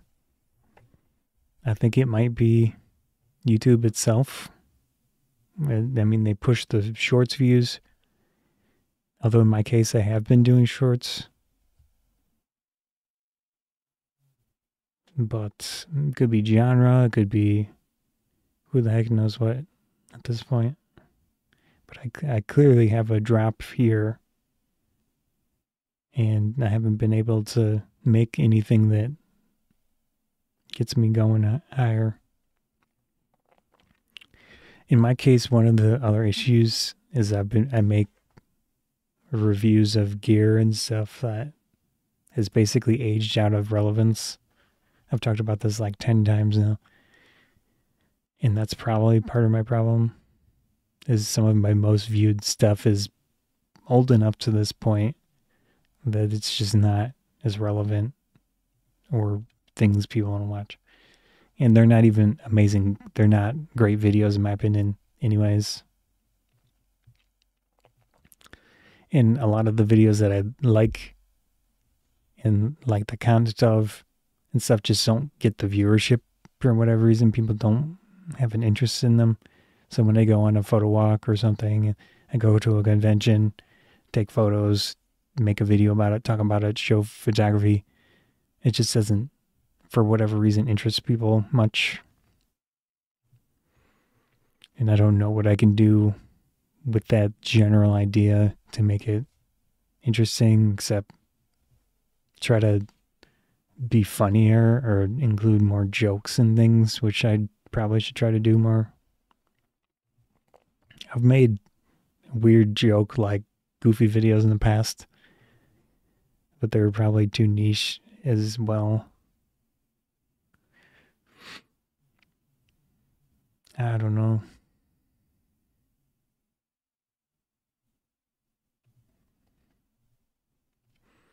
What time is it?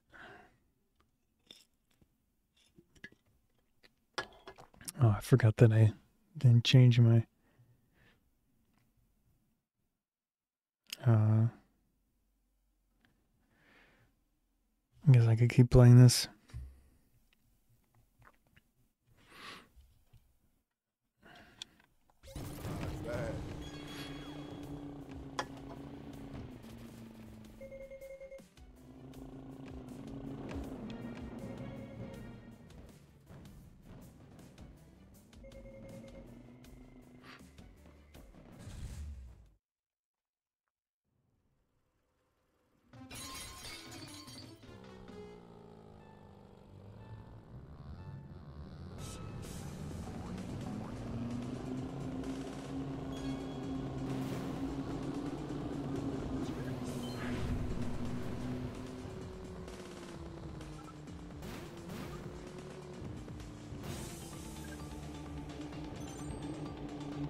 Another topic I have in my notes here.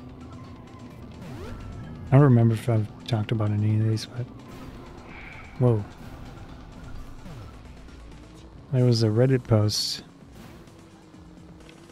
I think it was in the either AI or future something subreddit. I can't remember the name of it. Shoot.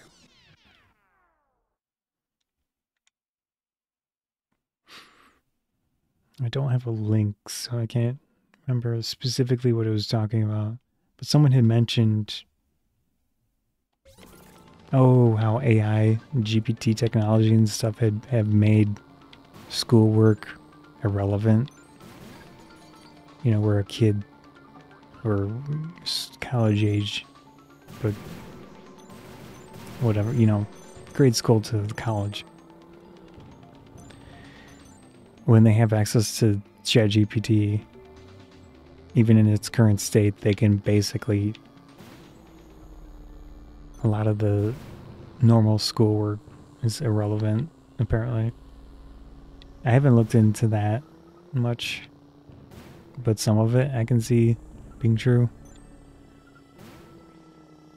And the idea is, I never was a fan of tests in school, and I wasn't a fan of homework, of course. I think it's bad because a person should go to school and learn there, and then do they really need to have more work after basically what is work? Shouldn't they have downtime and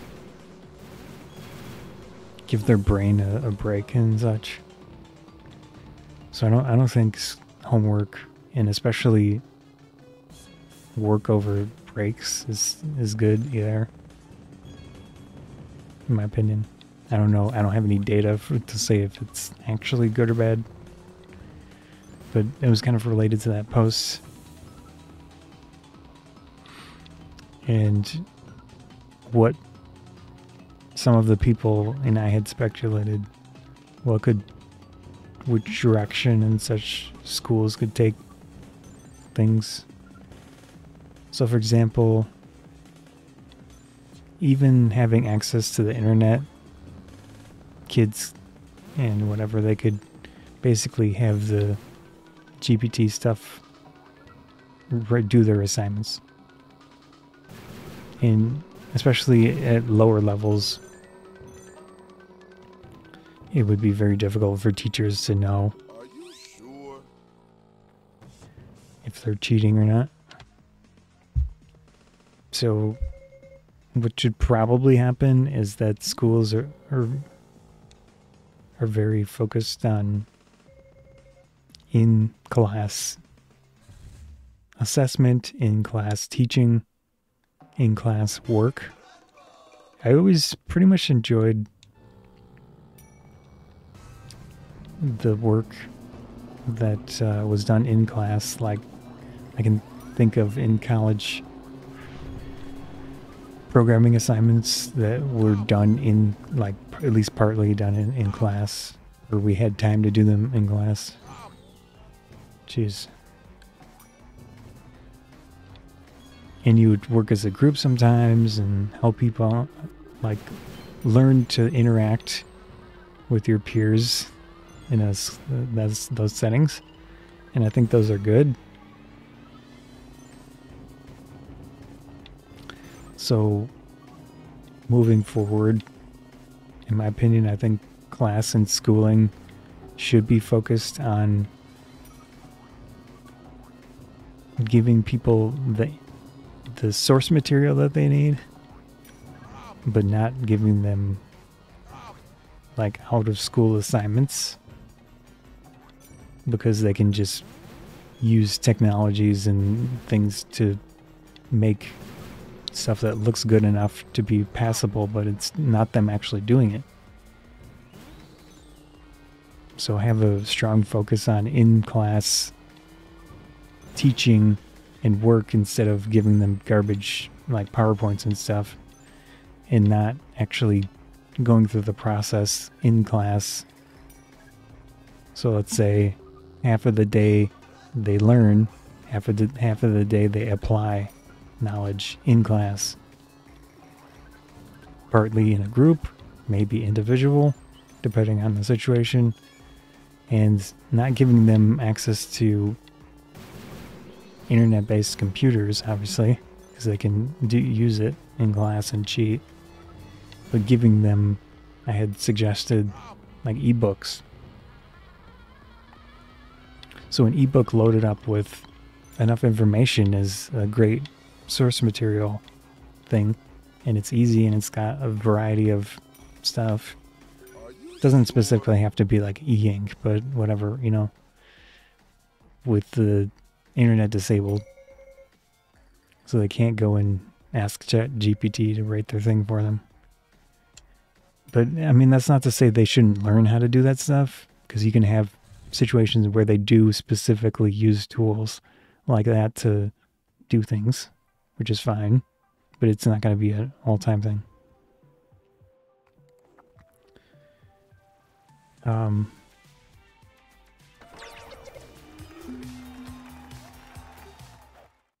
stuff like that.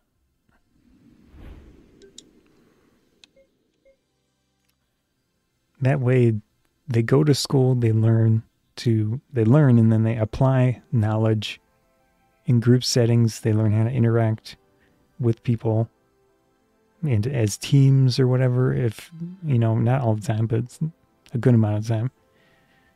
They learn how to actually apply things in those settings with some source material, with whatever guides and things that they have available.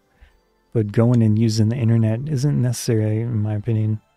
As long as you have a curated knowledge base for them to access, then they can use that instead.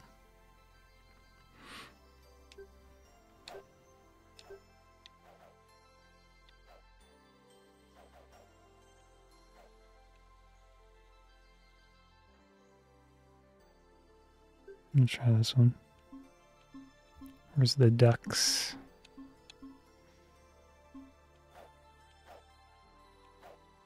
Let's do orange chuck.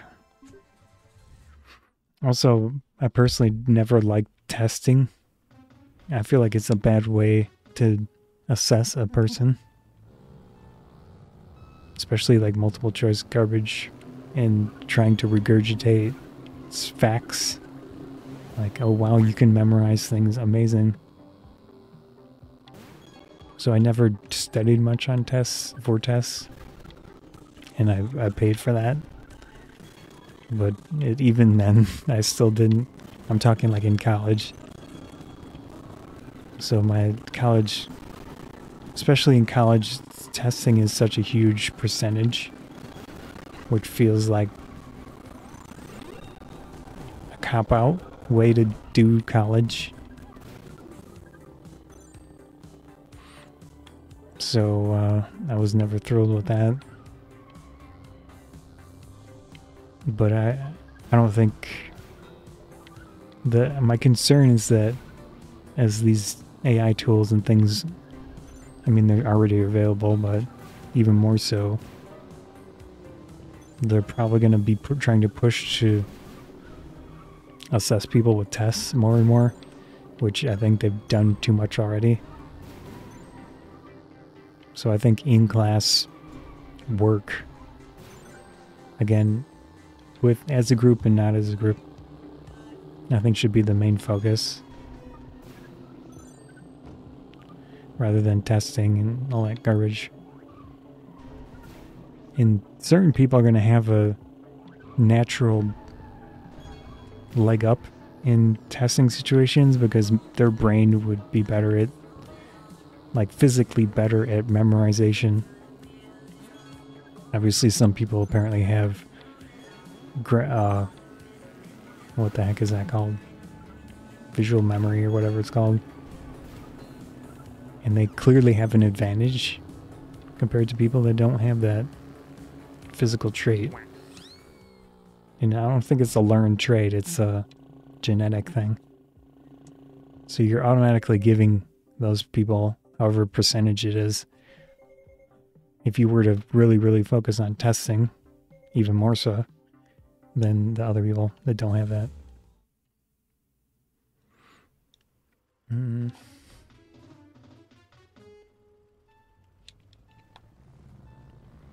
But to me, again, all of this in class, you go and have assignments, you apply knowledge, apply concepts in class.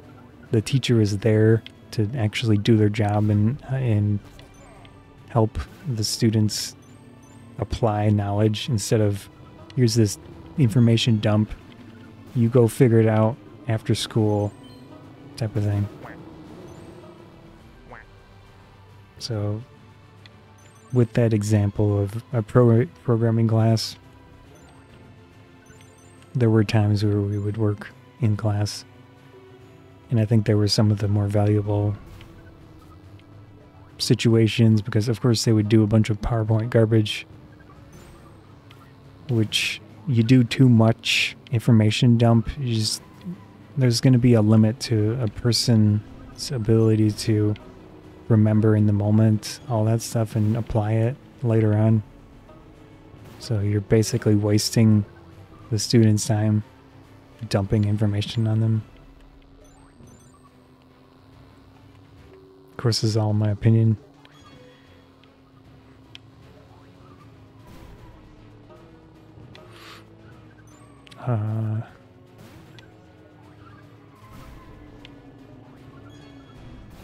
And technologies like AI and ways to analyze data from all of this type of thing, I think could help find like the perfect balance of this type of stuff, which I'm surprised there probably is or are studies about things like this, but I don't know how detailed they are or what they are. You know, I haven't looked into that.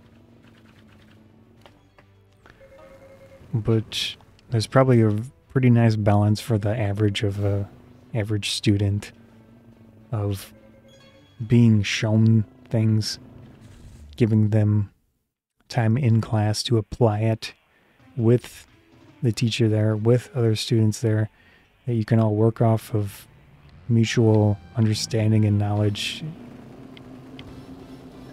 instead of out of class, because it just doesn't make sense to do out of class. It's stupid. I'm sorry. It's a lazy way of teaching.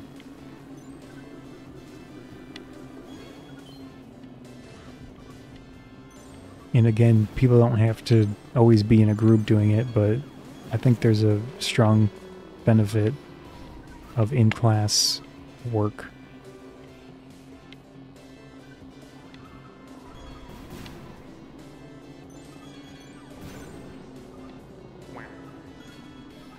The quack in that area with the reflected sound, that was funny.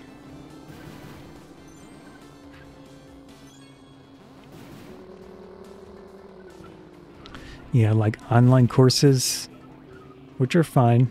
I understand some people like doing that, but I don't know how it's going to be a valid form of degree and such to take an online course, because you can cheat on all of it.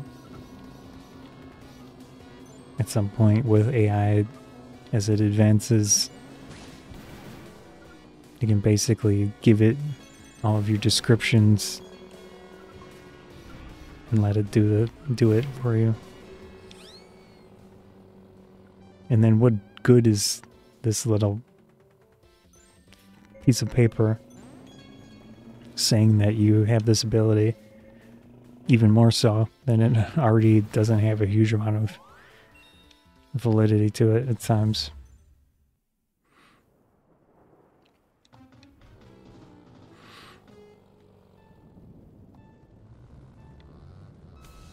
And part of it,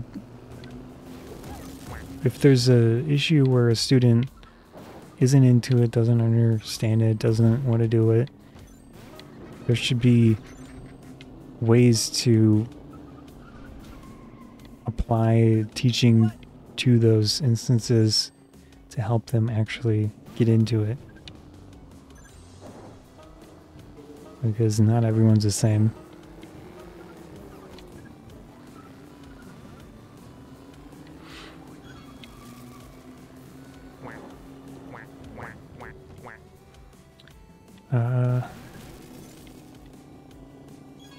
Again, based on data research and such of teaching, schooling, whatever, I would assume, like I said, I would assume there are studies and such.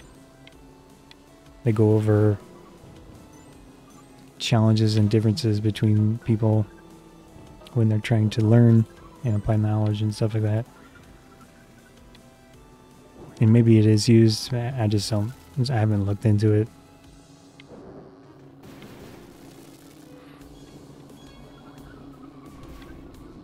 But I don't have amazingly fond memories of schooling. Like throughout, there are instances, now that I think about it, all of the fond school memories that I have from high school, grade school things that I can remember at this point. There was a programming class. At this point, I've talked about this before about Debian. At this point, I already knew programming for the most part, but there was a class in high school. I don't remember which grade it was. The teacher was Mr. Jones. I very rarely remember names of teachers, so I remembered his name. And I think it was the first programming class that I was able to take because they didn't exist at that school. And so for whatever reason, somehow I got into the first one. And I was helping them, like after school, actually, I think it was.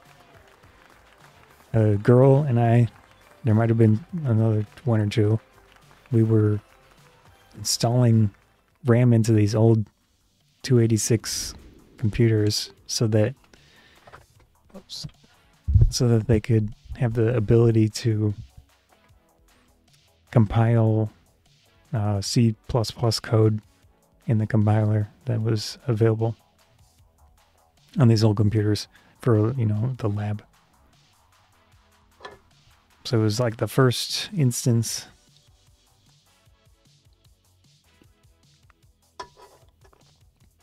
Whoops.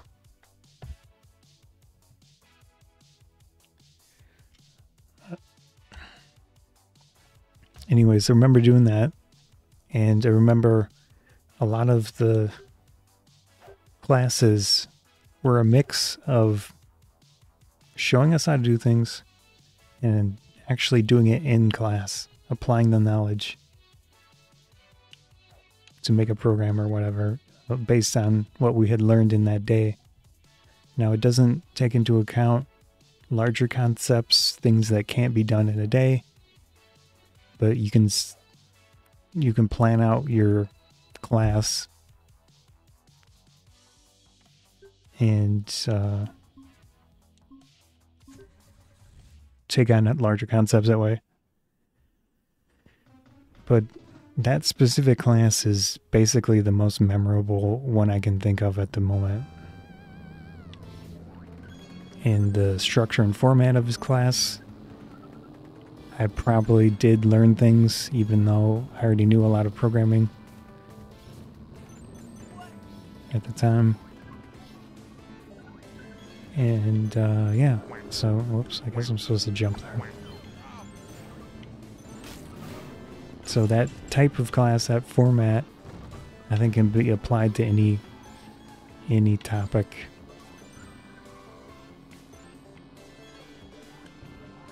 There we go.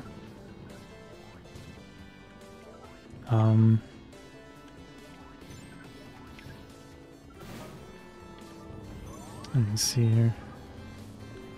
Trying to think of anything else I would say about that. There were a few other classes I can remember. I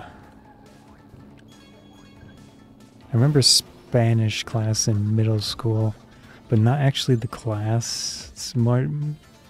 Actually, language classes have a lot of in-class... like, practice and stuff, obviously. So I do remember a little bit more of those. I had a Spanish class in middle school and a French in high school, I think it was. In the Spanish class, the main thing I remember is going on a few trips with the teacher. And, you know, trips are more interesting. Get some actual, you know, do stuff. So those are always good. But there's an expense, obviously, to stuff like that.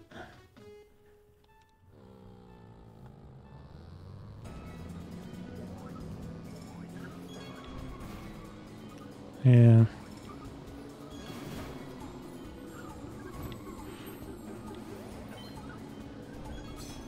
Anyways, that's basically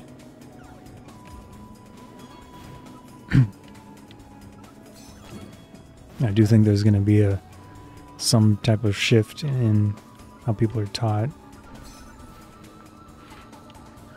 Although I really hope it doesn't go towards tests and it goes more towards in-class application of what they learn in class.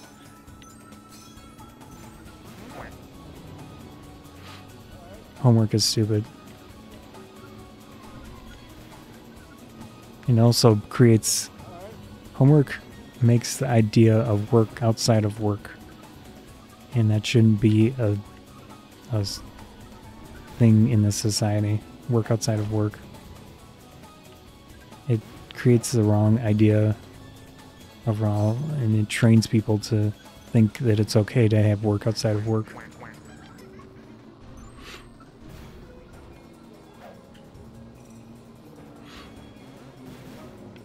Also, I don't like the idea of, well, I don't want to get into too much. But, yeah. See if I have any other quick topics. I'm going to stop pretty soon here.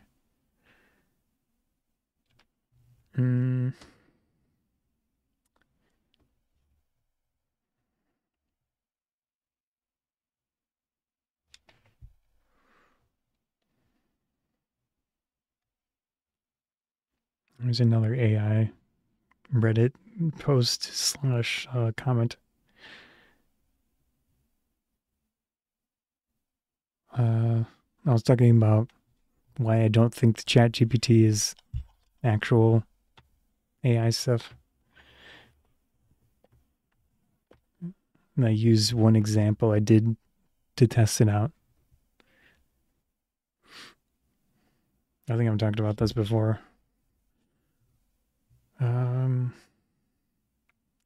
have notes on the Stepmania DIY pad stuff. Different types of sensors that people use now. I do want to look more into that.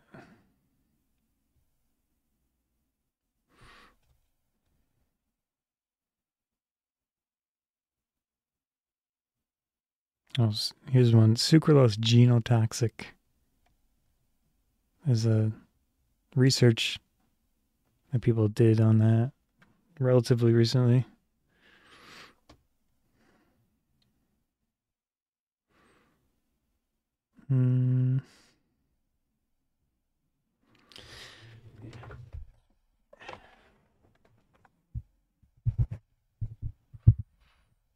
Alright, I think I'm done.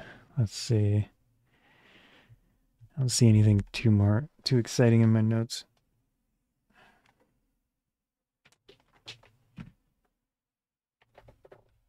Oops. Exit. Okay.